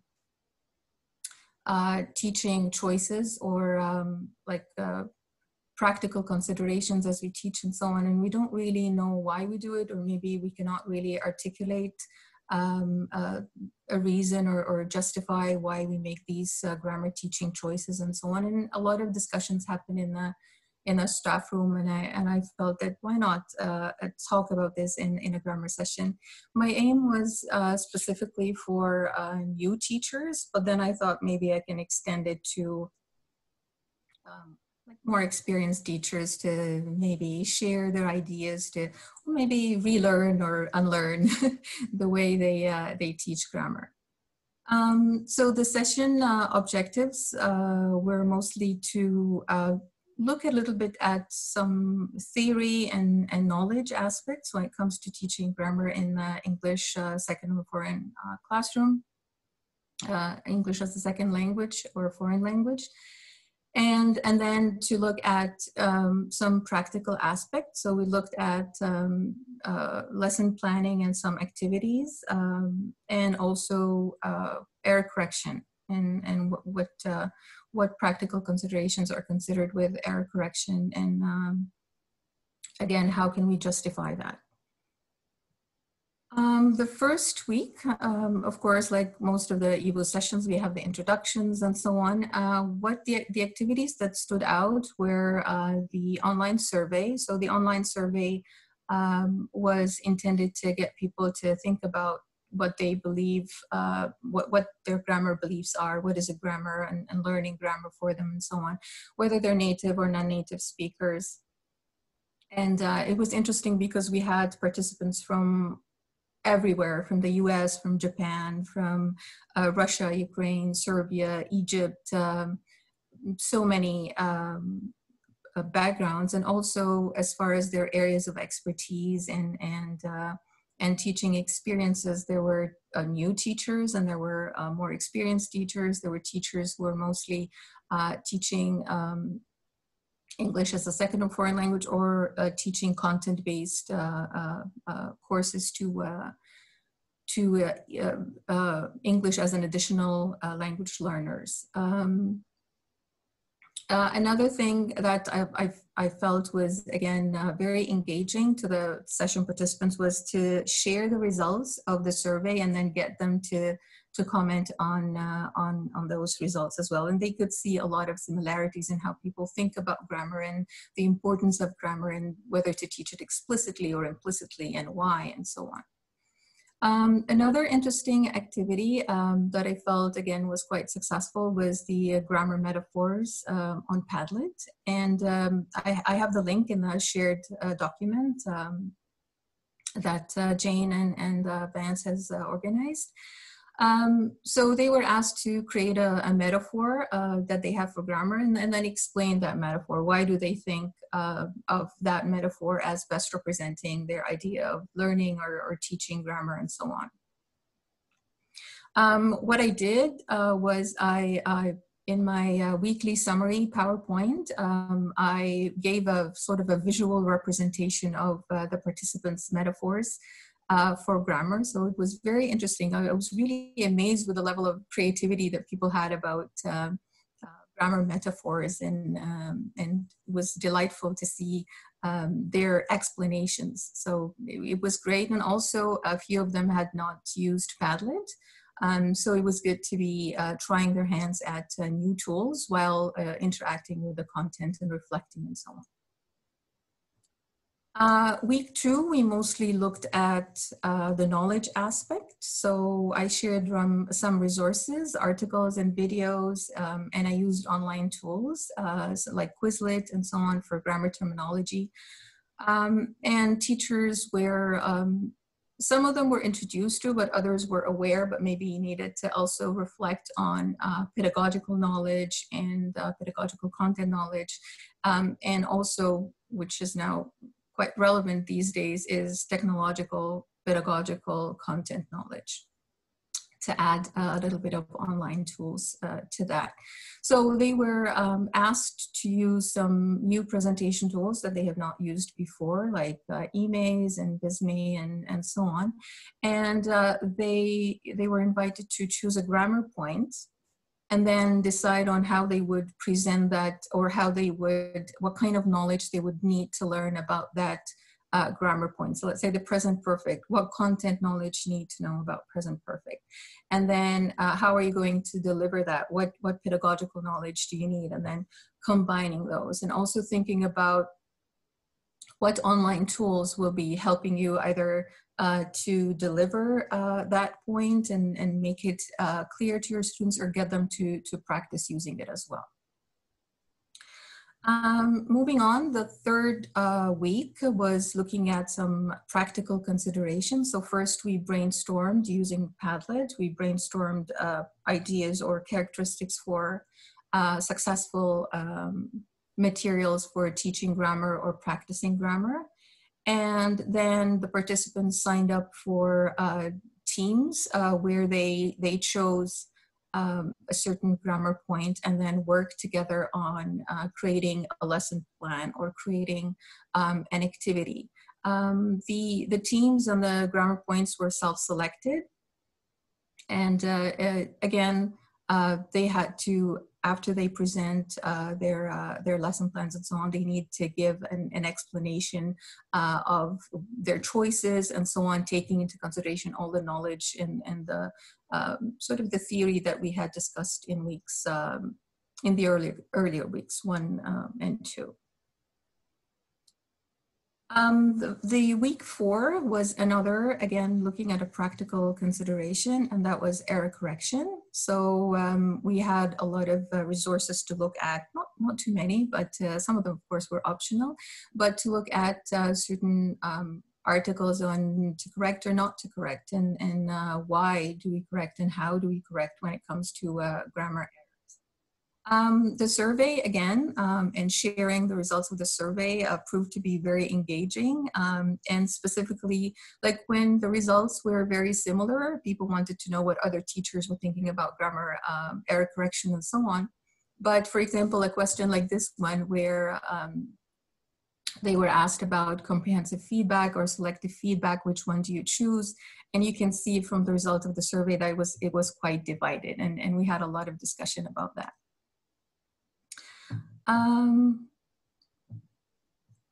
Before I move on to the final week, so what they were invited to do is I provided a sample student writing, and then I invited them to, like it had errors, and I invited them to show us how they would address that student, whether they would correct their errors, what kind of feedback they would provide, and so on. So some participants decided to choose their own students' work, or maybe use the one that was posted there. And of course, using the online shared collaborative tools and so on, they talked to us and they justified the choices that they make. And it was interesting where everyone was really attending to the context of their teaching. Finally, the week 5, we talked about what our opportunities for professional development when it comes to working on grammar and learning more grammar tools or certain ideas to tackle when it comes to teaching grammar. And we also talked about observation and how we can use observation as a way for professional development. And then the participants were asked to create word clouds. Some of them, again, were familiar with word clouds, but others were not. And they found word clouds quite fascinating because they somehow bring out prominent themes. Some said, well, we can use it in the reading, or we can use it in this or that. And these are some of the word clouds that the participants have shared. And you can see, of course, the word grammar seems to be prominent, but again, each one is different. Again, seeing how each teacher thought about the whole experience of reflecting and the whole experience of the Grammar for TESOL session. Okay, so as I said earlier, this was the very first time for me creating and moderating an EVO session, so I was quite a newbie there. But some ideas worked for me, and I thought maybe I can talk a little bit about this, and hopefully this will benefit anyone who wants to maybe join our team next year. So first of all, being and feeling confidently prepared, and I felt that the moderator training session, which was in October and November, it was a 4-week hands-on workshop for EVO moderators and co-moderators. I think it was a wonderful opportunity for me to be and to feel prepared. The session really did not leave any stone unturned. Everything, all the challenges and so on, so you could see everyone drawing on their experiences and sharing possible challenges and how to prepare for those, and also successes and so on. And if whoever wants to join, I would encourage you to take part in that moderator training session and be actively engaged in that session as well, because there's a lot of learning there. And of course, having enough time to set up the syllabus for the EVO session with the guidance of everyone there. Nelly and Vance and Natasa and everyone were very, very, very helpful. The second thing I think that stood me in good stead was to be flexible. I know when you said you worked so hard on the syllabus and you said everything, and you want to keep it that way because you've worked a lot on it.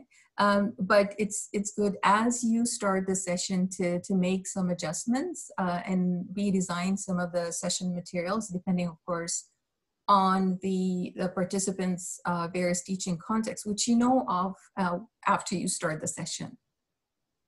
And also be prepared to adjust the workload. So some participants are eager to participate in all the activities, and some don't have enough time. So it's good to give options. And how do you know about this? And I think that was because I was, to some extent, virtually available and looking at the forums, responding to the forums, but also reading other participants' responses and so on. So this gives you the feel of what is it that maybe you need to adjust a little bit and so on. I also did a mid-session feedback towards the end of week 2. Most of the participants completed that maybe at the beginning of week 3.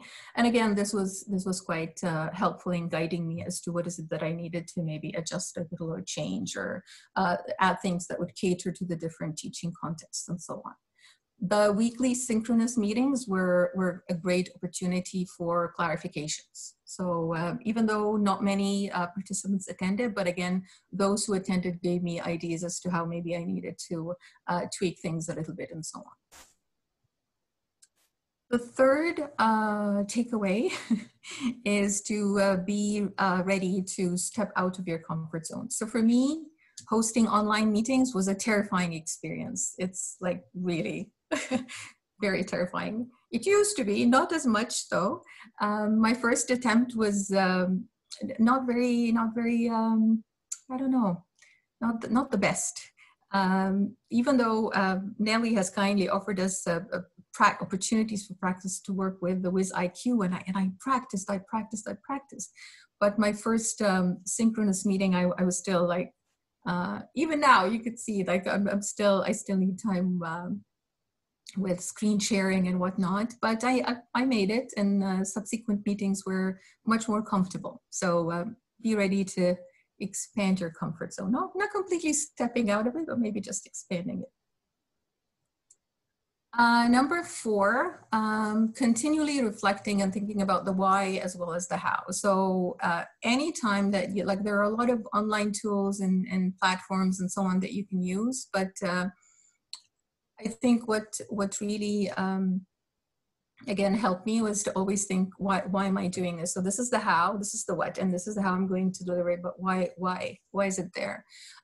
What I did was I created a document as a journal for all the reflections that I had as we're going along. So troubleshooting tips, reminders, not to do's for next time, and so on. So always reflecting what worked, what didn't, and so on. I also encouraged participants to reflect with me. So there were so many opportunities for sessions, for the session participants to reflect on the concepts, on the practices, on the activities themselves that we had in our session. As I said, live meetings were a great venue for explaining the how and articulating the how, but also the why. So as you're trying to explain why we're doing this or that activity, it becomes clear to you, and you either see, yeah, that was a good decision to add, or to add this or that activity, or maybe not quite, maybe there are other possibilities, and so on. Sharing the results of the surveys, as I said, proved very engaging and offered ample opportunity for reflection for myself and for the participants, and also creating weekly summaries.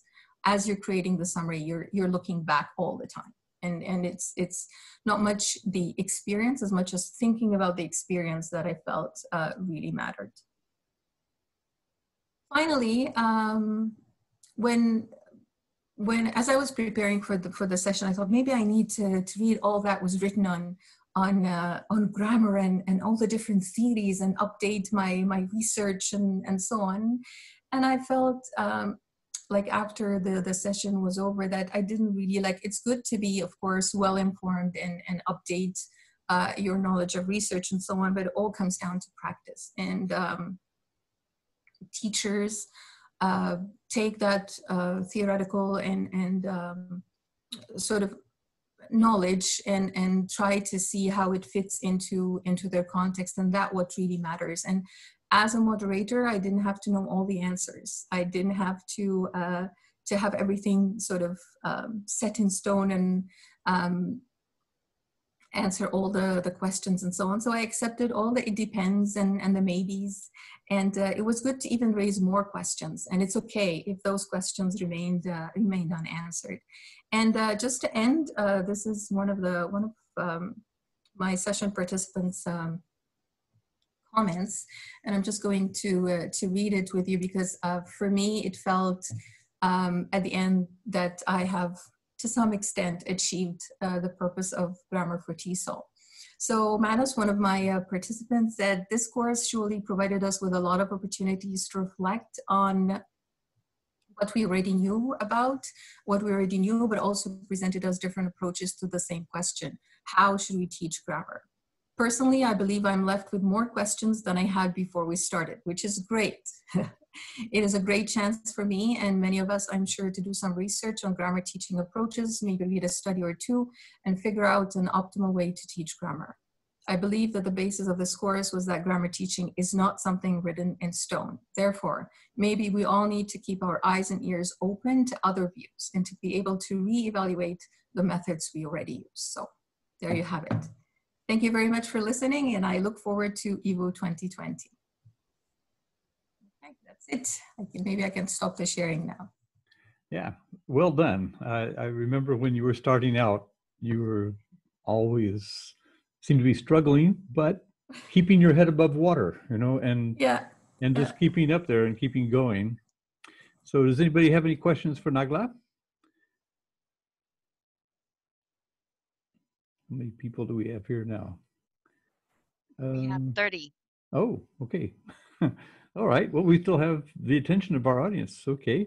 Well, just one question, Nagla. What did you learn about your subject matter that you didn't know before as a result of teaching this course? I think what was, for me, looking at, like, again, as I said, my experience is mostly in EAP.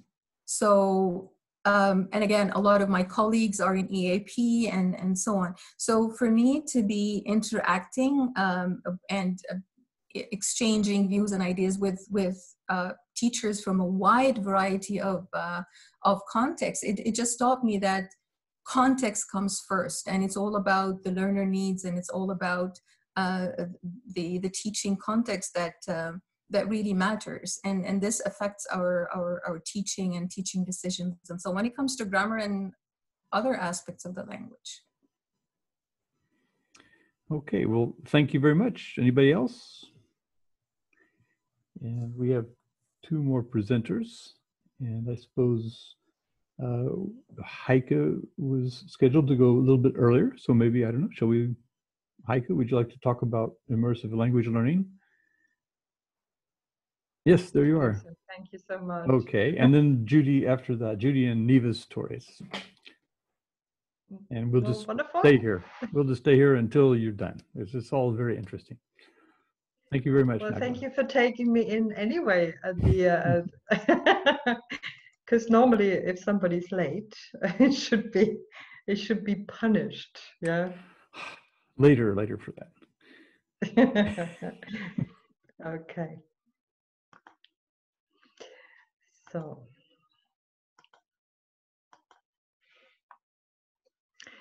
thank you very much for allowing me to present our EVO session, Immersive Language Learning, attended to by 150 participants. We spent 5 weeks with one big question in mind. What kind of language learning environment, an immersive language learning environment, we're talking about 3D type of virtual worlds, social VR worlds, or anything immersive, which type of environment would warrant our time of investment and interest to get to know it deeper? Because there's so many out there, so we wanted to have a look at all of them and check them out and see which ones would we like best for language teaching and learning, obviously. So we set out with 8 moderators, a wonderful team. As you can see, we're around in avatars. Our participants spread all over the world, 150 of them. And we decided to have a look at various platforms. Actually, the 8 moderators were just a smaller version of it because we conducted 20 live sessions over a period of 5 weeks. And we invited quite a few experts of various virtual environments. And for example, we looked at World of Warcraft and invited Dr. Sinja Cologne because she's an expert on World of Warcraft.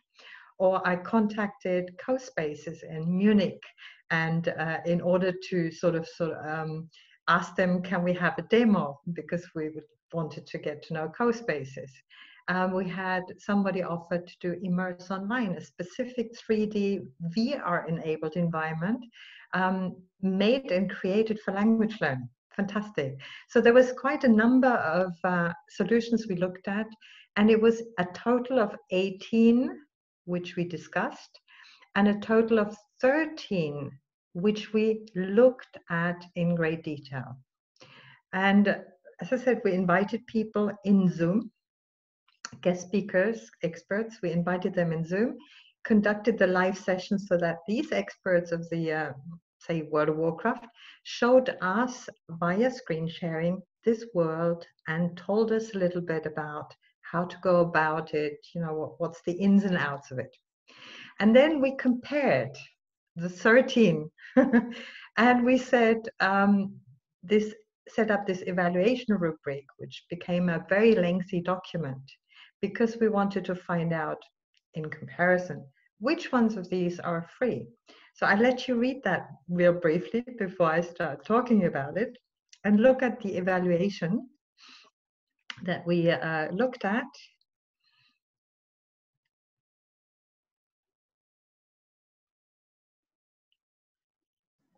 Is that its link under evaluation rubric factors? Yeah, and I will paste all of the links in the text chat. I've already prepared them, if that's okay. Unfortunately, you can't click on here. No. I should have given you the... I'll do that. Just after the session, I've prepared all of the links, so bear with me. So look at the evaluation rubric factors also in this case, if you could read that as well.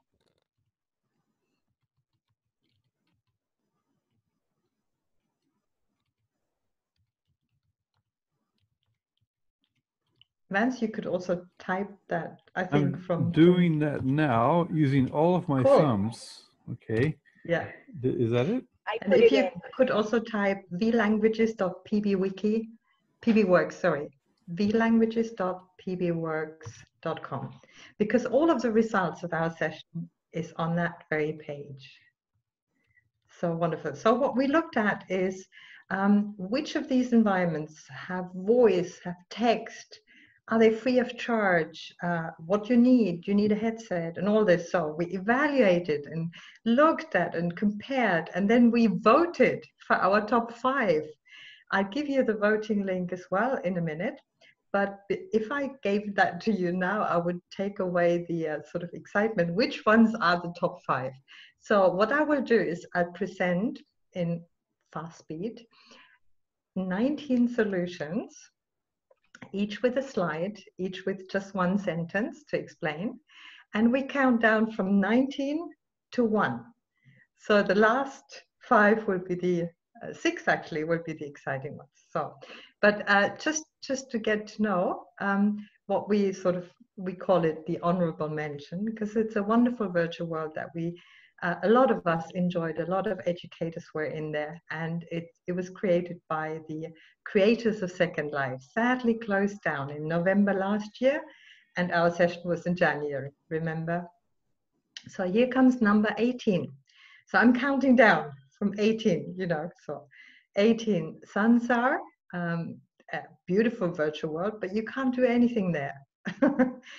Facebook Horizon, that's actually wrong. That's Facebook Spaces, the predecessor of Facebook Horizon. Wrong screenshots, and only accessible via Oculus Rift. Nobody has one, yeah? It's a headset, it's very expensive, yeah? Facebook Horizon, now this is the one that is still beta, so we couldn't access it, yeah? And it will be a virtual world coming out beginning of this year, they told us, with people who don't have legs. Don't know what to make of this, you know. Fortnite, as you know, is being played by 230 million teenagers around the world, and they use voice over IP, usually via Discord. So they communicate about their gameplay in English, so they learn English. So we wanted to know, can we use it for English language teaching and learning? But we couldn't find anybody who would demonstrate that world to us. That's why it's on place 15, even though it's a very popular video game. Mozilla Hubs is the only one that runs in a browser. Now, I was told that now a couple of things are happening with Facebook coming out with Horizon, that Microsoft announced that the latest version of Edge has a very newly developed WebGL. WebGL is the possibility of, in the browser, in Edge or in Chrome, to display 3D content. And as you can see from Mozilla Hub, it's very, very basic at the moment. So if it was browser-based, we would possibly use more of it. However, there's a really nice community. It's not really good on 14. It should be higher up. Never mind. People don't know much about it. Play to Speak was a single-player VR game. So it's not really what we wanted to look at, because we looked at social VR worlds. That means multiplayer games. That means when learners get together in that virtual world and interact and communicate. And so this was just the one-off that we looked at, but what we liked about it was a beautiful chatbot, which caused us to talk a lot about chatbots, yeah? And chatbots are a nice tool in OpenSim. So FriendBase was an app. So quite interested in all 3D content, even it's just app based, no PC content. And it's a lovely world. You can go in, create an account, it's all free, and you can start chatting with other people. Now, interestingly, it doesn't have a very good rating on Google Play. It only has a 3.3. Why? Because there's a lot of poor content. Poor as in bad language, sexual content, and even people talking to each other just for the sake of, getting a friend thing. 3D has a long way from when I used to design 3D over the 30 years. Judy, you're right there. Judy, who's a Minecraft person here, will likely know what I'm talking about. So Immerse Online was that solution that we got to learn, a startup in the US, and they created a 3D environment, including content. And content means that for role play purposes, which was the aim of the game here, for role play purposes, there was even a transcript in English that helped learners to practice this role play with vocabulary and so forth. So an interesting 3D world, absolutely unaffordable for any of us. And what we later on found out, it was not even a platform, it was a language learning school, more or less, that would sell via VR-based content. But it was interesting for us to see, if we had tons of money, what would we create something like Immerse Online with beautiful content for English language learning? Yeah, so it was very good. It was a great demonstration by Lukas. Now we're coming to 10. So AltSpace is one of them. AltSpace has a fantastic community, and the VR educators for VR community, which is very large, they tend to meet in AltSpace. And even though I don't like the sticky avatars, stick as in they don't have hands or they don't move, but it has great, there's voice over IP, it's a lovely text chat, and as I said, it's long standings, many years that's been around, so lots of communities have formed, and it's great for language learning and teaching. Runs on VR, but also runs on a browser.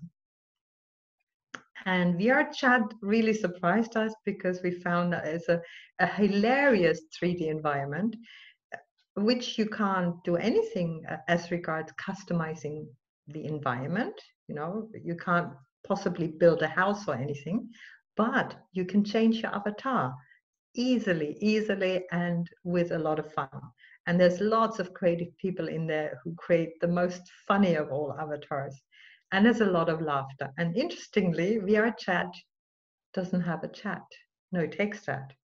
It only has voice. We're kind of surprised at this. ScienceBase, also beautiful, created by the founders of OpenSim. Fantastic. They're coming out on beta after 3 years in May this year. Hopefully we look forward to some more really fantastic educational content. Verbila surprised us too. Didn't know about that one. That they created universities. Their target group is really explicitly educational, but you can also be in teams, corporate teams as well. You can do. And what is nice about Verbila is shared media on what we would recognize as real sort of like normal whiteboard where you can present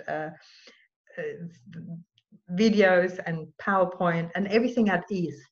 And this at ease doesn't take place in Second Life or OpenSim. So in OpenSim or Second Life, it's very difficult to present a normal PowerPoint.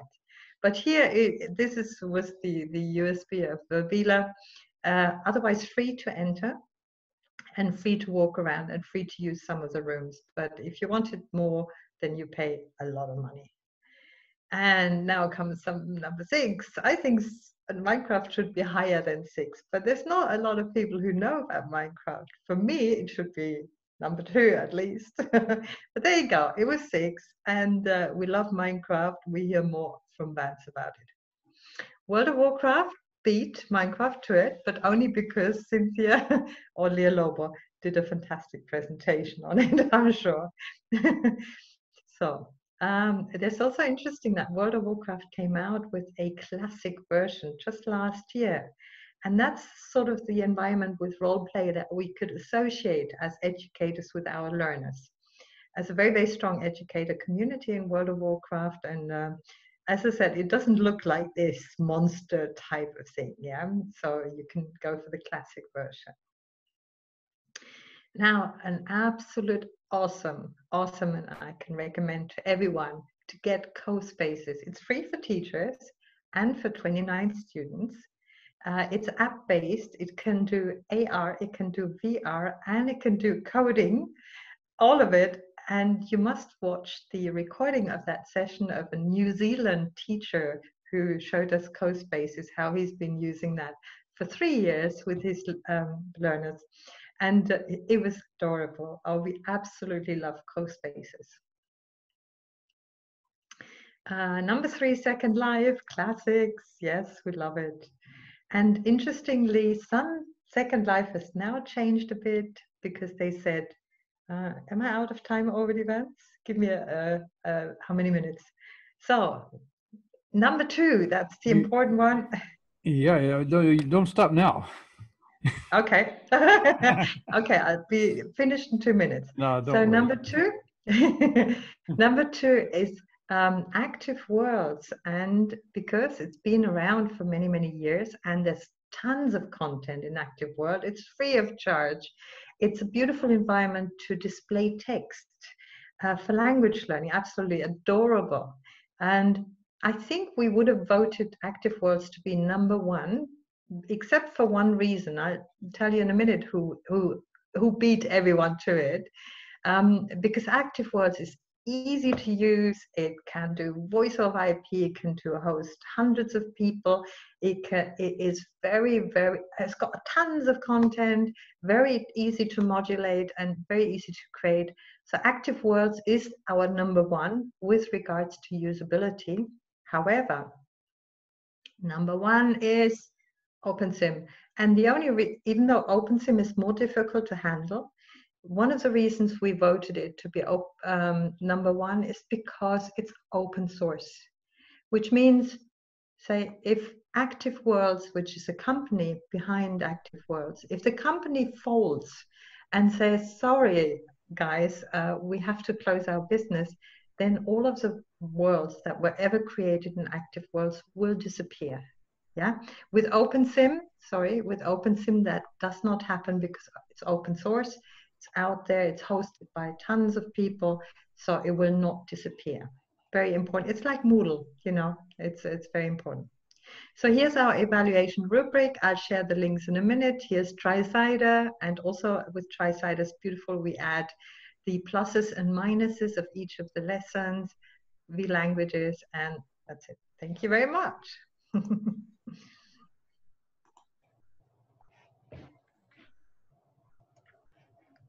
Okay.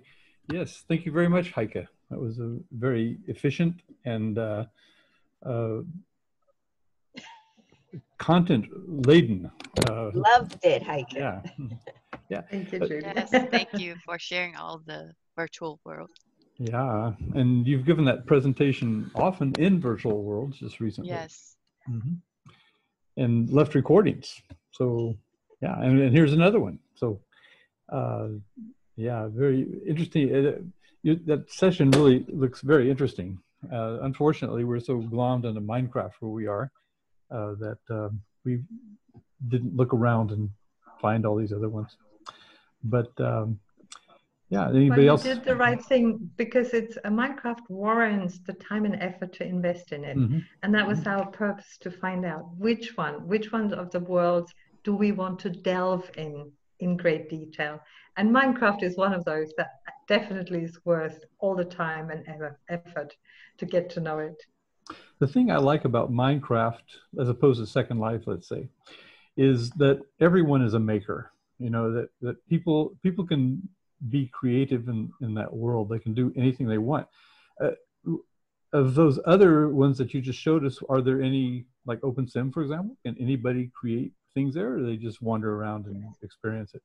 No, it's absolutely a creator's world. And the whole of OpenSim, we had 4 presentations on just what they did in OpenSim. It was 4 language educators in our moderator team. And these presentations, they blew us away as to what not only the educators, but the students create in OpenSim. Absolutely mind-blowing. The V Languages Wiki hosts a lot of pictures of student creations in OpenSim. Fantastic. Is there a video about it? Yes. So there are recordings there on the V Languages page, and there are, in the second week, all we did was OpenSim, only second week. And there's to the, we published pages of pictures to look at. It's mind-blowing what people are doing in OpenSim.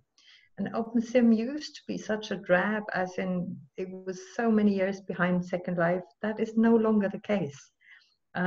It's beautiful, it's rich in content, it's rich in teachers sharing it, and it's very, very affordable for everyone who even wants to look at it. It's awesome. Okay, does anybody else have any comments they want to make or questions they want to ask?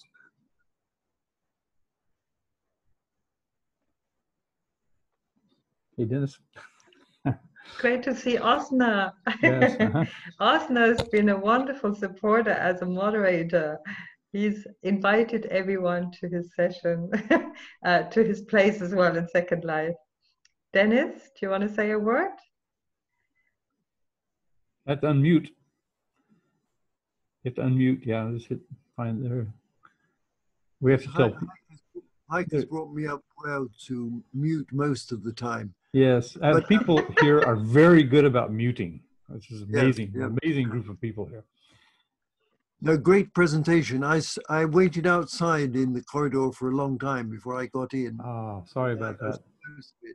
That's my fault. No problem. But I just second everything Heike says, especially about OpenSim. I've just bought myself a tiny island there. So perhaps I'll see you there sometime. Okay, well, thank you very much. Okay, well, we have one more group to present, Judy and Nevis Torres, and they're going to tell us about teaching EFL to young learners. Hi, Nevis and Hey, Judy. I'm gonna share my screen. Okay, go for it. There you go. Hi, everybody.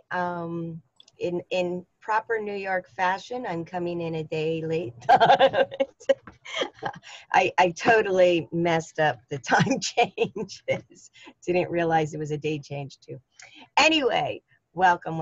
I'm glad to see everybody. It's really good to see everybody. Teaching EFL to young learners, we did again. We love doing that. This year, it was myself, Nellie Deutsch, Nevis, who is here with us, Cheryl McCoy, and her daughter, Dina McCoy. Oops, sorry. So the first week, to begin with, like, we target not just teachers. We like to think that we're targeting parents, caregivers, anybody, children, teachers, anybody who actually deals with young learners. So we had a 5-week session. I will talk to you about the first couple, and then Nevis is going to pop in to talk about the last few. Anyway, we had quite a number of people initially, about 150 signed up, and they came and went, and I think we had a really wonderful, wonderful, wonderful session.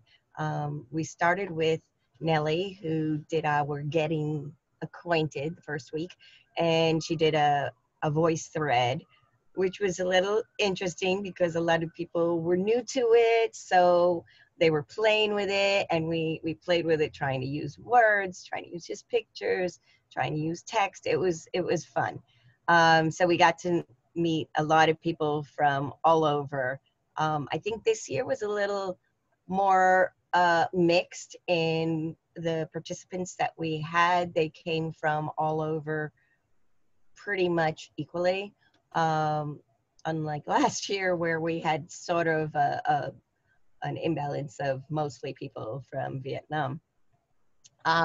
So we go into the second week, which was my week, the magic of reading aloud a book. And I changed it up a little this year. And in the past, we've done with just basically working on how to read aloud the book. And this year, I added a major component where we discussed the science of reading and really what the science of reading is and the different components that come into play. Because I think all of the new research on the science of reading is really important, because the truth is it's not inherent to what we do. It is something that we actually have to consciously pay attention to and learn. And I showed how reading aloud a book was very important in the science of reading and the necessity of the various components we need to do in the science of reading. And one of the biggest ones is having background knowledge and understanding, which is why a lot of students learn to sound out the words, they learn to read the words, but they have no idea what they're reading. And therefore, when they go on to trying to read on their own, it collapses on itself. So reading aloud is really important because you can read aloud a lot of different things to them. It does not necessarily, and this is one thing I think a lot of our participants learned, do not read what you think their reading level is. That is what they read. What you read is something that stretches what they are reaching for, because that's the only way they're actually going to really learn to read on their own. So we had a really good time, and I like to think that I taught everybody to shine a little light on their children with the magic of reading a book, and I think we had a great time. The participants really enjoyed really understanding that there is a little more to reading a book to children or to adults or to anybody. That's something else that they learned, is that reading to adults can be just as exciting as reading to children. And then we went into week 3. Neves, are you there? Can you unmute? Yes, done. Okay, so just firstly, this is my 4th year presenting in the week, well, in the board games, because it changes from week 3 to week 4, depending on how many weeks we have with what we're planning. The important thing is to, about my week, is the fact that we go over a lot of theory and then some practical activities with, and again, as Judy was saying, every year we get different nationalities coming into our sessions, which makes it challenging, because every time we have to get over the language part first, which sounds terrible, but it's not really. It's just because each one of us communicates differently. So then it's important to understand why games are important, because then we get a lot of people that say, but why use games to learn English? How can you improve the learning of a language by using games? So Judy's changed the slide, and that's exactly where I want to be. There are some benefits of using board games, and this is what we go over in my week specifically, motivating the learning. Board games motivates learning because it elicits interaction with a game-based activity. You engage the learner because playing a game doesn't feel like schoolwork. You boost their language skills by naturally eliciting that interaction that can happen. Especially the board game must be made obviously on a language basis, so that we help them create board games that are going to elicit the speaking. It's not just playing a game, it is playing a game, but eliciting that speech factor, that speaking the second language, which is important in the EFL classroom, which is what our session is all about. It promotes confidence, it boosts group socialization, allowing for communication. I'm looking at 2 slides. Okay, it's the same one, yes. Speaking skills and the role playing that happens as well when you're playing a game like a board game, how they tend to be like if they're winning or losing. And so that role playing, that interaction, that can also help shy students overcome their shyness about speaking. Anyway, just to wrap up my week, and then we'll go on to the next slide. The important factors about my week from my past experience has been to make sure that the week is not as heavy as I made it. The very first time I did this week, I put in so many activities, I found that the participants were not able to complete the activities because I didn't think that they would only be doing my work. They had to do 4 weeks of other things in the whole session. So this year I purposely just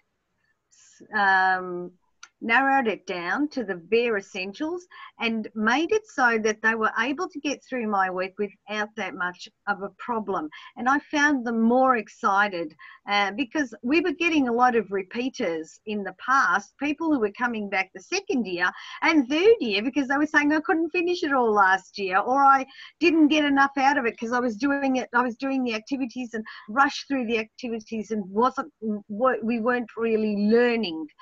Whereas this year I felt that we were getting more learning happening in the narrower activity, like less activities rather than having too many activities. So that's what I found happened in my week. I just found that they were really brilliant because I gave them less activities to do. Okay, so that's about me. Let's go on to Cheryl's week. Next slide. Sorry. Thank you, Judy. So a little bit about Cheryl's week. Upcycling, just as she says on her slide, is a metaphor for way teachers always operate. They take an idea, a word, an object, and they use it to teach a lesson in a unique way. Cheryl's session that she does together with her daughter Dina helps teachers to practice that process, to put that upcycling process into actually learning a language. So they use activities such as, what are some of the activities? Well, they did, I think, a watermarking or something, was it? Do you remember, Judy, what it's called? I've forgotten the name. A tie-dye, that's it. They did a tie-dye activity where the activity went through all the steps, and the activity being in English, and each of the participants had to redo that activity they could also do it with their class, with their students if they happen to have students, which was really great. And that was where that whole activity of upcycling takes a new turn. The other thing that we noticed as well during Cheryl's week was when we were talking about upcycling with some of our Italian participants, they were really not understanding what upcycling was, because upcycling is a new term, and they were thinking upcycling was actually recycling, and they were thinking, well, why do you want to recycle? Like, recycle in Italian means to take something and either, separate it, plastic, paper, cardboard, etc., and put it in the separate recycle bins outside, or take something that you've used it, like use an old pot for carrying something else in it, or you know what I mean? They didn't really understand that upcycling was actually changing the destination of that object. So it wasn't just using a pot and using it as a pot somewhere else, like not just to put pot plants in, but changing the whole aspect of it. So that was really, really interesting. And that's where we learned how important sometimes the language is when you are in these sessions, where each culture has an idea and a concept of the language. I'm Australian, which you can probably tell. Judy's from New York. Cheryl is from Kansas. Dr. Nellie's from Toronto. So we already have 4 different cultures around us, but we're all English speakers. So more or less we understand or can make space for each one's culture. But when we deal with someone else's culture, someone else is learning English as a second language, that is for us always a big learning curve that we need to always understand. And I think that's the best thing about EVO. EVO is allowing us, each one of us, to reach beyond our cultural borders and beyond sometimes our own cultural bias, because being native English speakers, we sometimes can't understand what our students don't understand when it's, to us, simple English. But it's not, because as upcycling showed us, it was like another whole new world.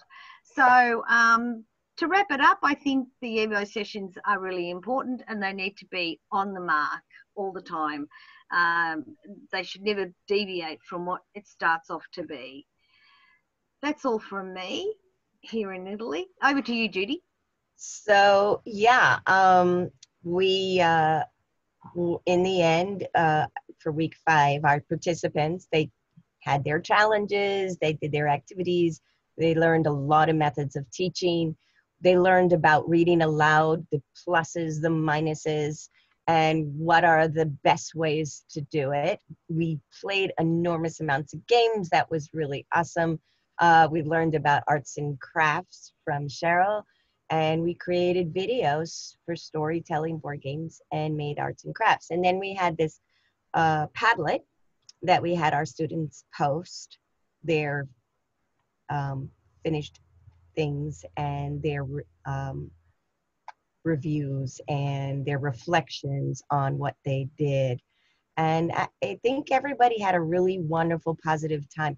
They really enjoyed discussing the science of reading and really learning really what it was all about, because we hear it a lot, but you know, a lot of people didn't really know what it truly was about. So that was kind of cool. And as everybody knows, I always give you a comment and a quote. So here it is. Creativity is intelligence, having fun. Albert Einstein. And to practice any art, no matter how well or badly, is a way to make your soul grow. So just do it. By Kurt Vonnegut. So everybody have a great, great, great day. I decided for my video, I would put a picture of what New York looks like right now behind me at my balcony door. It's like Sunday every day, but it's cool. It's cool. And it's great to see everybody. Any questions? Yes, Heike has a question. Sure, Heike, what's up? You want Well, to put your mic up? the question was, did you share know-how and best practice about how to teach young learners online as well, or was it more that you, as teachers, shared best practice of what you do locally? Well, I think for me, I know I did a little of both. So it's like we talked about what face-to-face reading a book out loud is and the benefits and the drawbacks. And we talked about like doing it online, how would we create a video of an online story, and what are the actual drawbacks to that. And there are a few drawbacks to that, which makes that kind of reading face-to-face a little more useful and effective. Because like when they, you know, there's all these storybook onlines and stuff, which I know about because it's my union. But the drawback of the online storybook reading is that you're not really teaching the kids to read a book, and you're not getting them excited about reading books. Because one of the biggest challenges we encountered that was brought up over and over and over again, and it is every year, is that my teachers are always like, well, my kids hate reading. They hate books. How do we get them to love books? I said, well, you know, the thing is, if you keep equating books with school and not equating books with something you love to do or something that's fun to do or that has a value, they're not going to, because as they go along and they finally learn how to read it, it's going to be like, oh yeah, I got to read this for school. And they don't understand that you can just read it for fun, which is why I stress, try not to read readers to them, read real books. And, you know, like a lot of the teachers were like, oh, you can't, you know, do it if they don't have pictures, but you can. And the kids love it. So, but yeah, we also discussed online, and I believe Nevis also discussed online.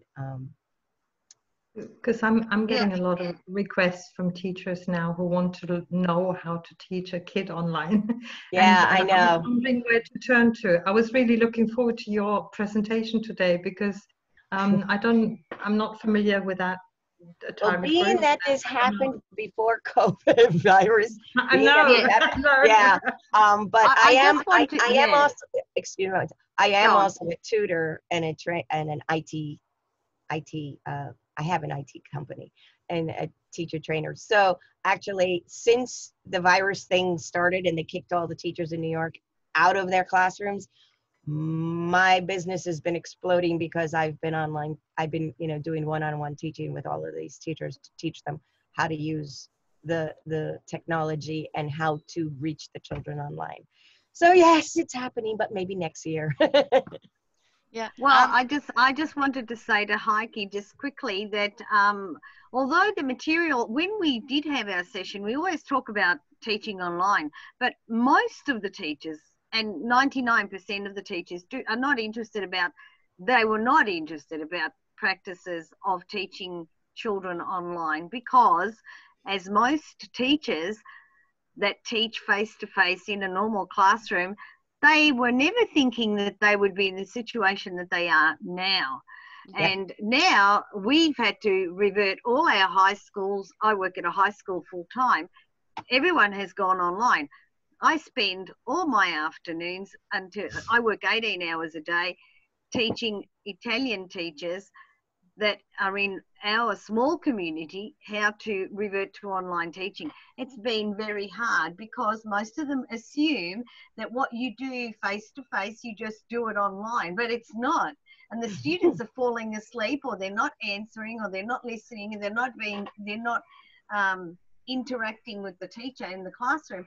And we've had a very, very difficult time teaching teachers to change their outlook of teaching online, because it's a totally different thing.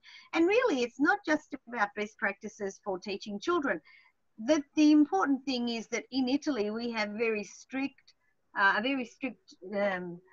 Privacy Act in operation since 2017. And okay, so great. Now I can see the Italian Ministry of Education is one of your okay, all right. So basically, I'll get back to you. I'll write to you on that. Basically, the important thing at the moment is that they understand that the GDPR of 2017 really does limit what we do online. We can't mention their names if we're going to record. Teachers are recording lessons now because of Meet, for example. Everyone's using Google Meet because of G Suite apps, right? Everyone's got the G Suite now. You know, even schools that didn't have it have now got it, and they're recording and they're publishing it. And they're not aware of the fact that students under 18 cannot be filmed, right? And you know, and shown on public channels. So it's becoming really, really, really difficult. It's really difficult, but we're getting there. We've got a lot of. We're working very hard every day with the Italian teachers, and it's just a matter of teamwork and helping out and working. That's it. A lot of work. Hi, Vance. How are you? What time is it down there or up there, wherever you are? Oh, it's tomorrow. Already. Yeah, which is why I got confused. Yeah. I thought when he said Saturday, I went, oh, okay. And I looked it up and went, oh, it's Saturday night. And then this morning, because my phone was on mute, it was like I woke up to a rash of nonstop messages. I was like, oh my God, it was the wrong day. No. But Yeah. no. I mean, Yeah. even in New York, a lot of the teachers that I'm finding, their biggest issues are, especially because we have so many privacy rules especially in the public school system, which is the one that I deal with mostly. They don't understand how to password protect things. They don't, they're going on Zooms, they're going on platforms and not realizing how to put it into private settings and lock it down so that only the children can see it, only they can see it, and that, because, and it's a new thing for them, because none of these teachers, most of them are young, early service teachers, have never been online before and are completely clueless. So it's been a little crazy, Yeah. There's a lot of resources, free resources out there right now. And I see a lot of teachers using Flipgrid for kids. Well, the reason why I said that is because I see a lot of posts on, their faces of kids that have recorded on Flipgrid. And they have to teach. The other issues that I've been dealing with is like they need to teach the children netiquette, because the children don't know it most of the time. And then there's the issues of some of the children don't actually have internet access. So they're just plain not getting educated right now, which is really sad. And we're talking about the invisible population of refugees, immigrant children in homeless shelters, families of trauma who are in undisclosed housing. And those places don't have internet access. They don't have phones. And those kids are just not getting educated, which is pretty sad. So we're trying to address that and in a non-tech way too. So anyway, I hope everybody's well and staying So far. healthy. Yeah. Stay well, stay healthy. Yes. Stay inside and stay away. Well, yes. Yeah. And go to bed. In my house, it's been really rough because I have my youngest adult son who's in a theater conservatory. He's been kicked out and he's online and he's like confused. So I had to teach him a little bit. Unfortunately, my husband is still going to work because he's a doctor and they're not closing his clinic. But so he's still out there, which is kind of scary every day. But stay safe. Yep. One day at a time. We've been through a lot. We'll be through some more, and we'll survive this one too. Yes. Martha's out of quarantine. Congratulations. Yay! Yeah, well, I'm sure it's not safe to go out just because well, anyway, go outside, actually, it's sort of weird because in Manhattan, where I am in Midtown Manhattan in the theater district, it's actually not that bad. It's worse in the outer boroughs where there's a density of population and everything. But pretty much people in Manhattan, transients and newcomers all split town. And some of the rich people split town. So it's really quiet. It really is like Sunday morning, dead quiet and deserted. Only it's kind of weird because it's 24/7. So, and aside from crazy people who are having neuroses over toilet paper, I mean, things are okay.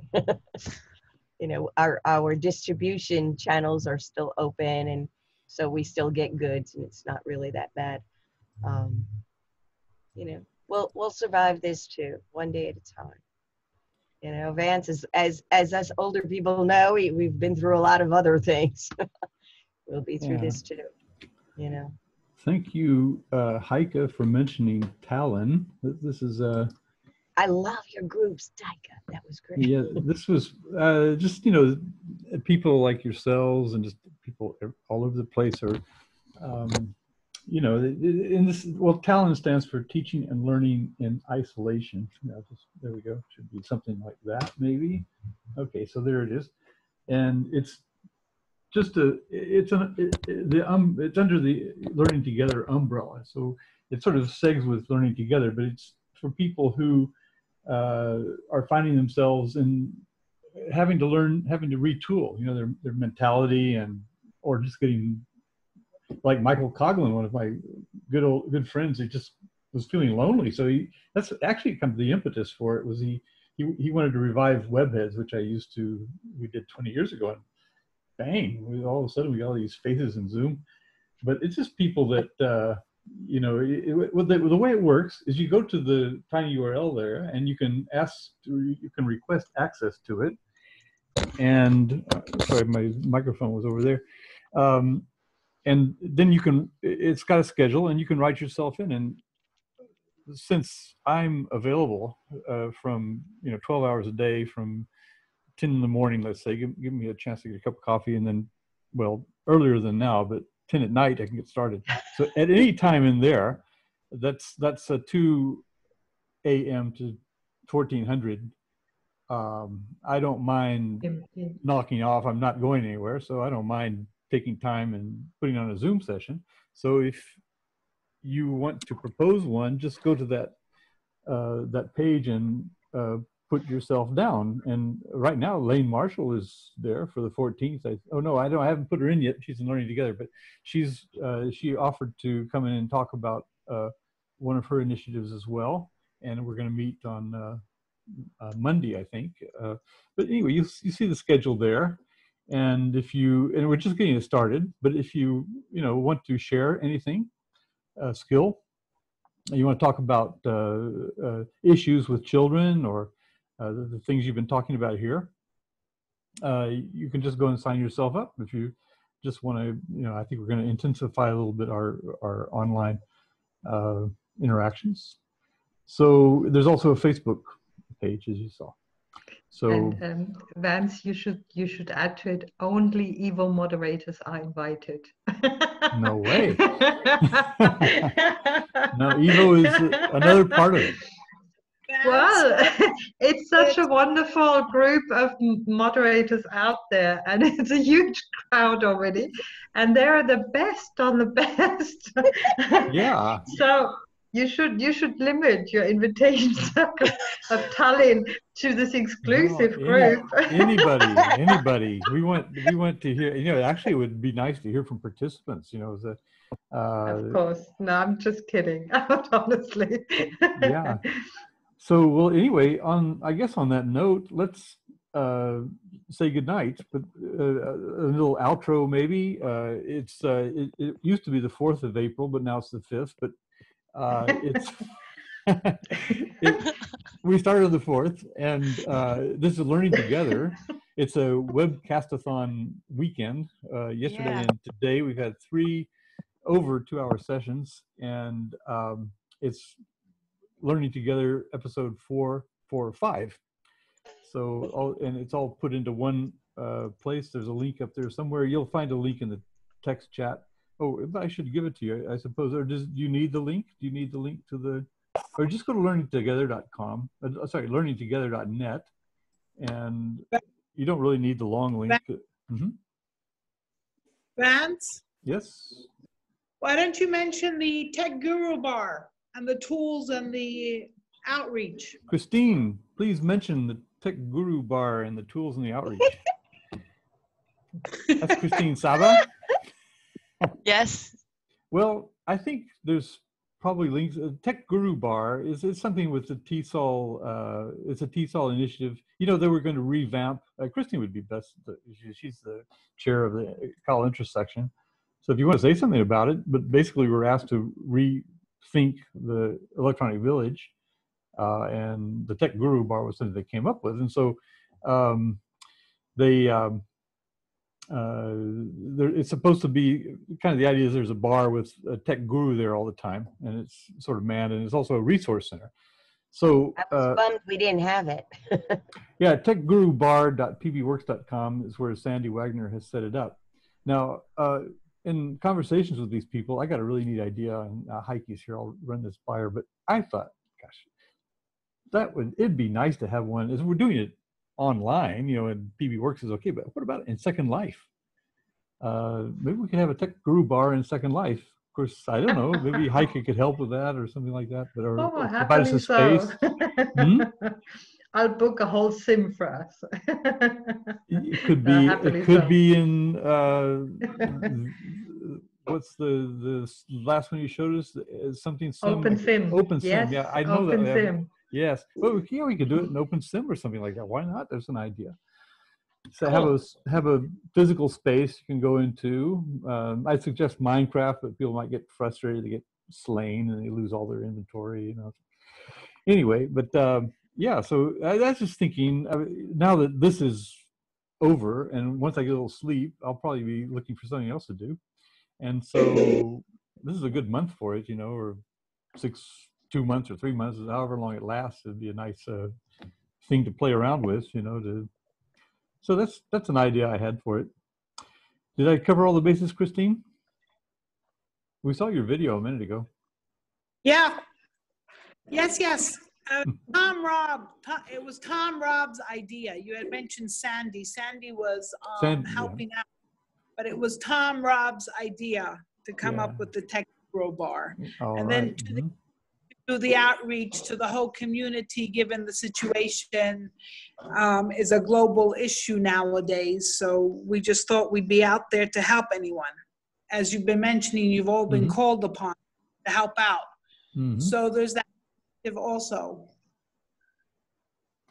Yeah, I've got another URL that I've been, the Tech Guru Bar, and I think Tom also has another initiative. There are a lot of people who are making resource pages. TESOL has a COVID-19 community. So in fact, actually, you don't have to be a TESOL member to join it. It's got a lot of good resources.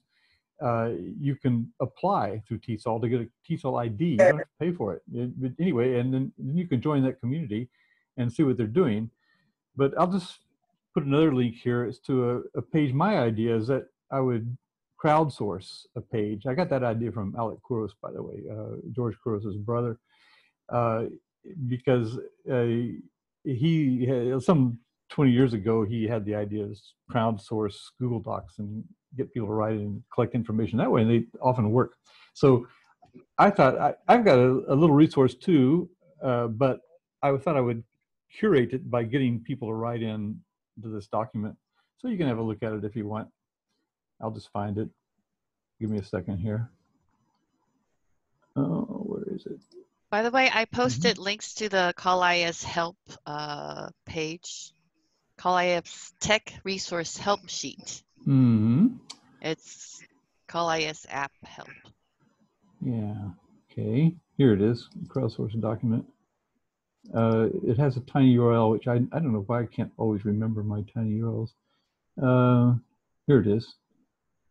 COVID-19 teaching. That's it. Okay. So this is a place you can visit. I've been putting a lot of information there, and there's a wiki page that it goes to. Or here, I'll just include that in the link here. So the wiki page is the second thing down here. So I'm taking the information from this and curating it there. But I've been so busy with this the last week or so, I haven't really done much with it in the last week. Now I got to find my Zoom chat. Here we go. Okay.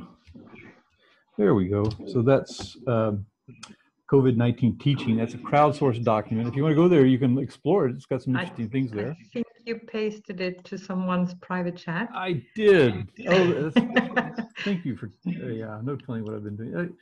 That's one thing I really don't like about the Zoom thing, is it always defaults to the last person you communicated with, and you think they're doing that. Thank you. Did everybody get the link to everyone got the Talon link? And I put that to everybody. I hope so. Anyway, okay. There's just a few things I've been playing around with while I've been Fantastic. vegetating here at home. Okay, well, thank you all for coming. This is really such a rich, interesting group that we have here, the people who moderate these EVO sessions selflessly, I should say. And Stephen Downes famously said when he put on the first MOOC and people were thinking, everyone was thinking they were crazy.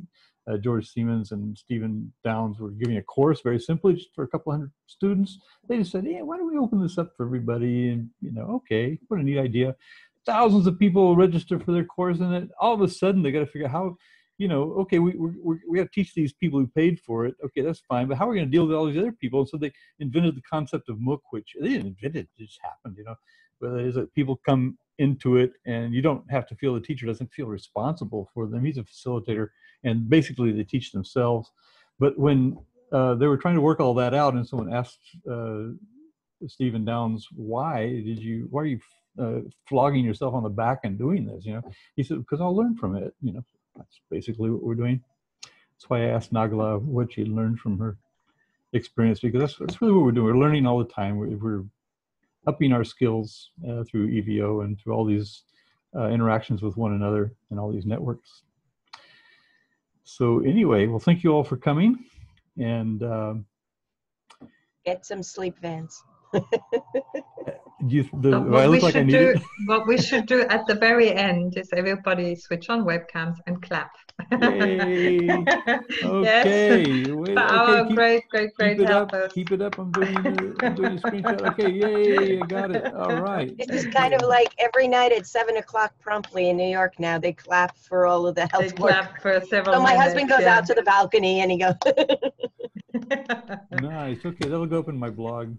Everyone's clapping but me. I'm, working with it.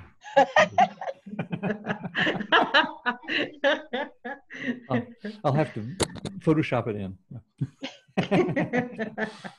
Okay. Ciao, everyone, then. Okay. Keep smiling, everyone. Nice seeing everyone. Ciao. Stay Bye. safe, as everyone's saying. Stay safe. Baci Yes. from Italy. Bye. Bye-bye. Okay, bye-bye. See ya. I'm waiting for my screen share to upload. Oh, here, I'll just give you the link. And stop the recording. I will in a minute. Oh, what's that? Did someone do that? No, that was me. No. I was just going to put the link to everyone clapping. I thought it would be kind of fun there. Thank you. Thank you. There we go. Judy. Bye-bye. Bye. There we go. Link to everyone clapping. Okay. Yay. Bye-bye. Bye. Oh, I clicked on recording. Nothing happened. Of course, I got to go to more and stop recording.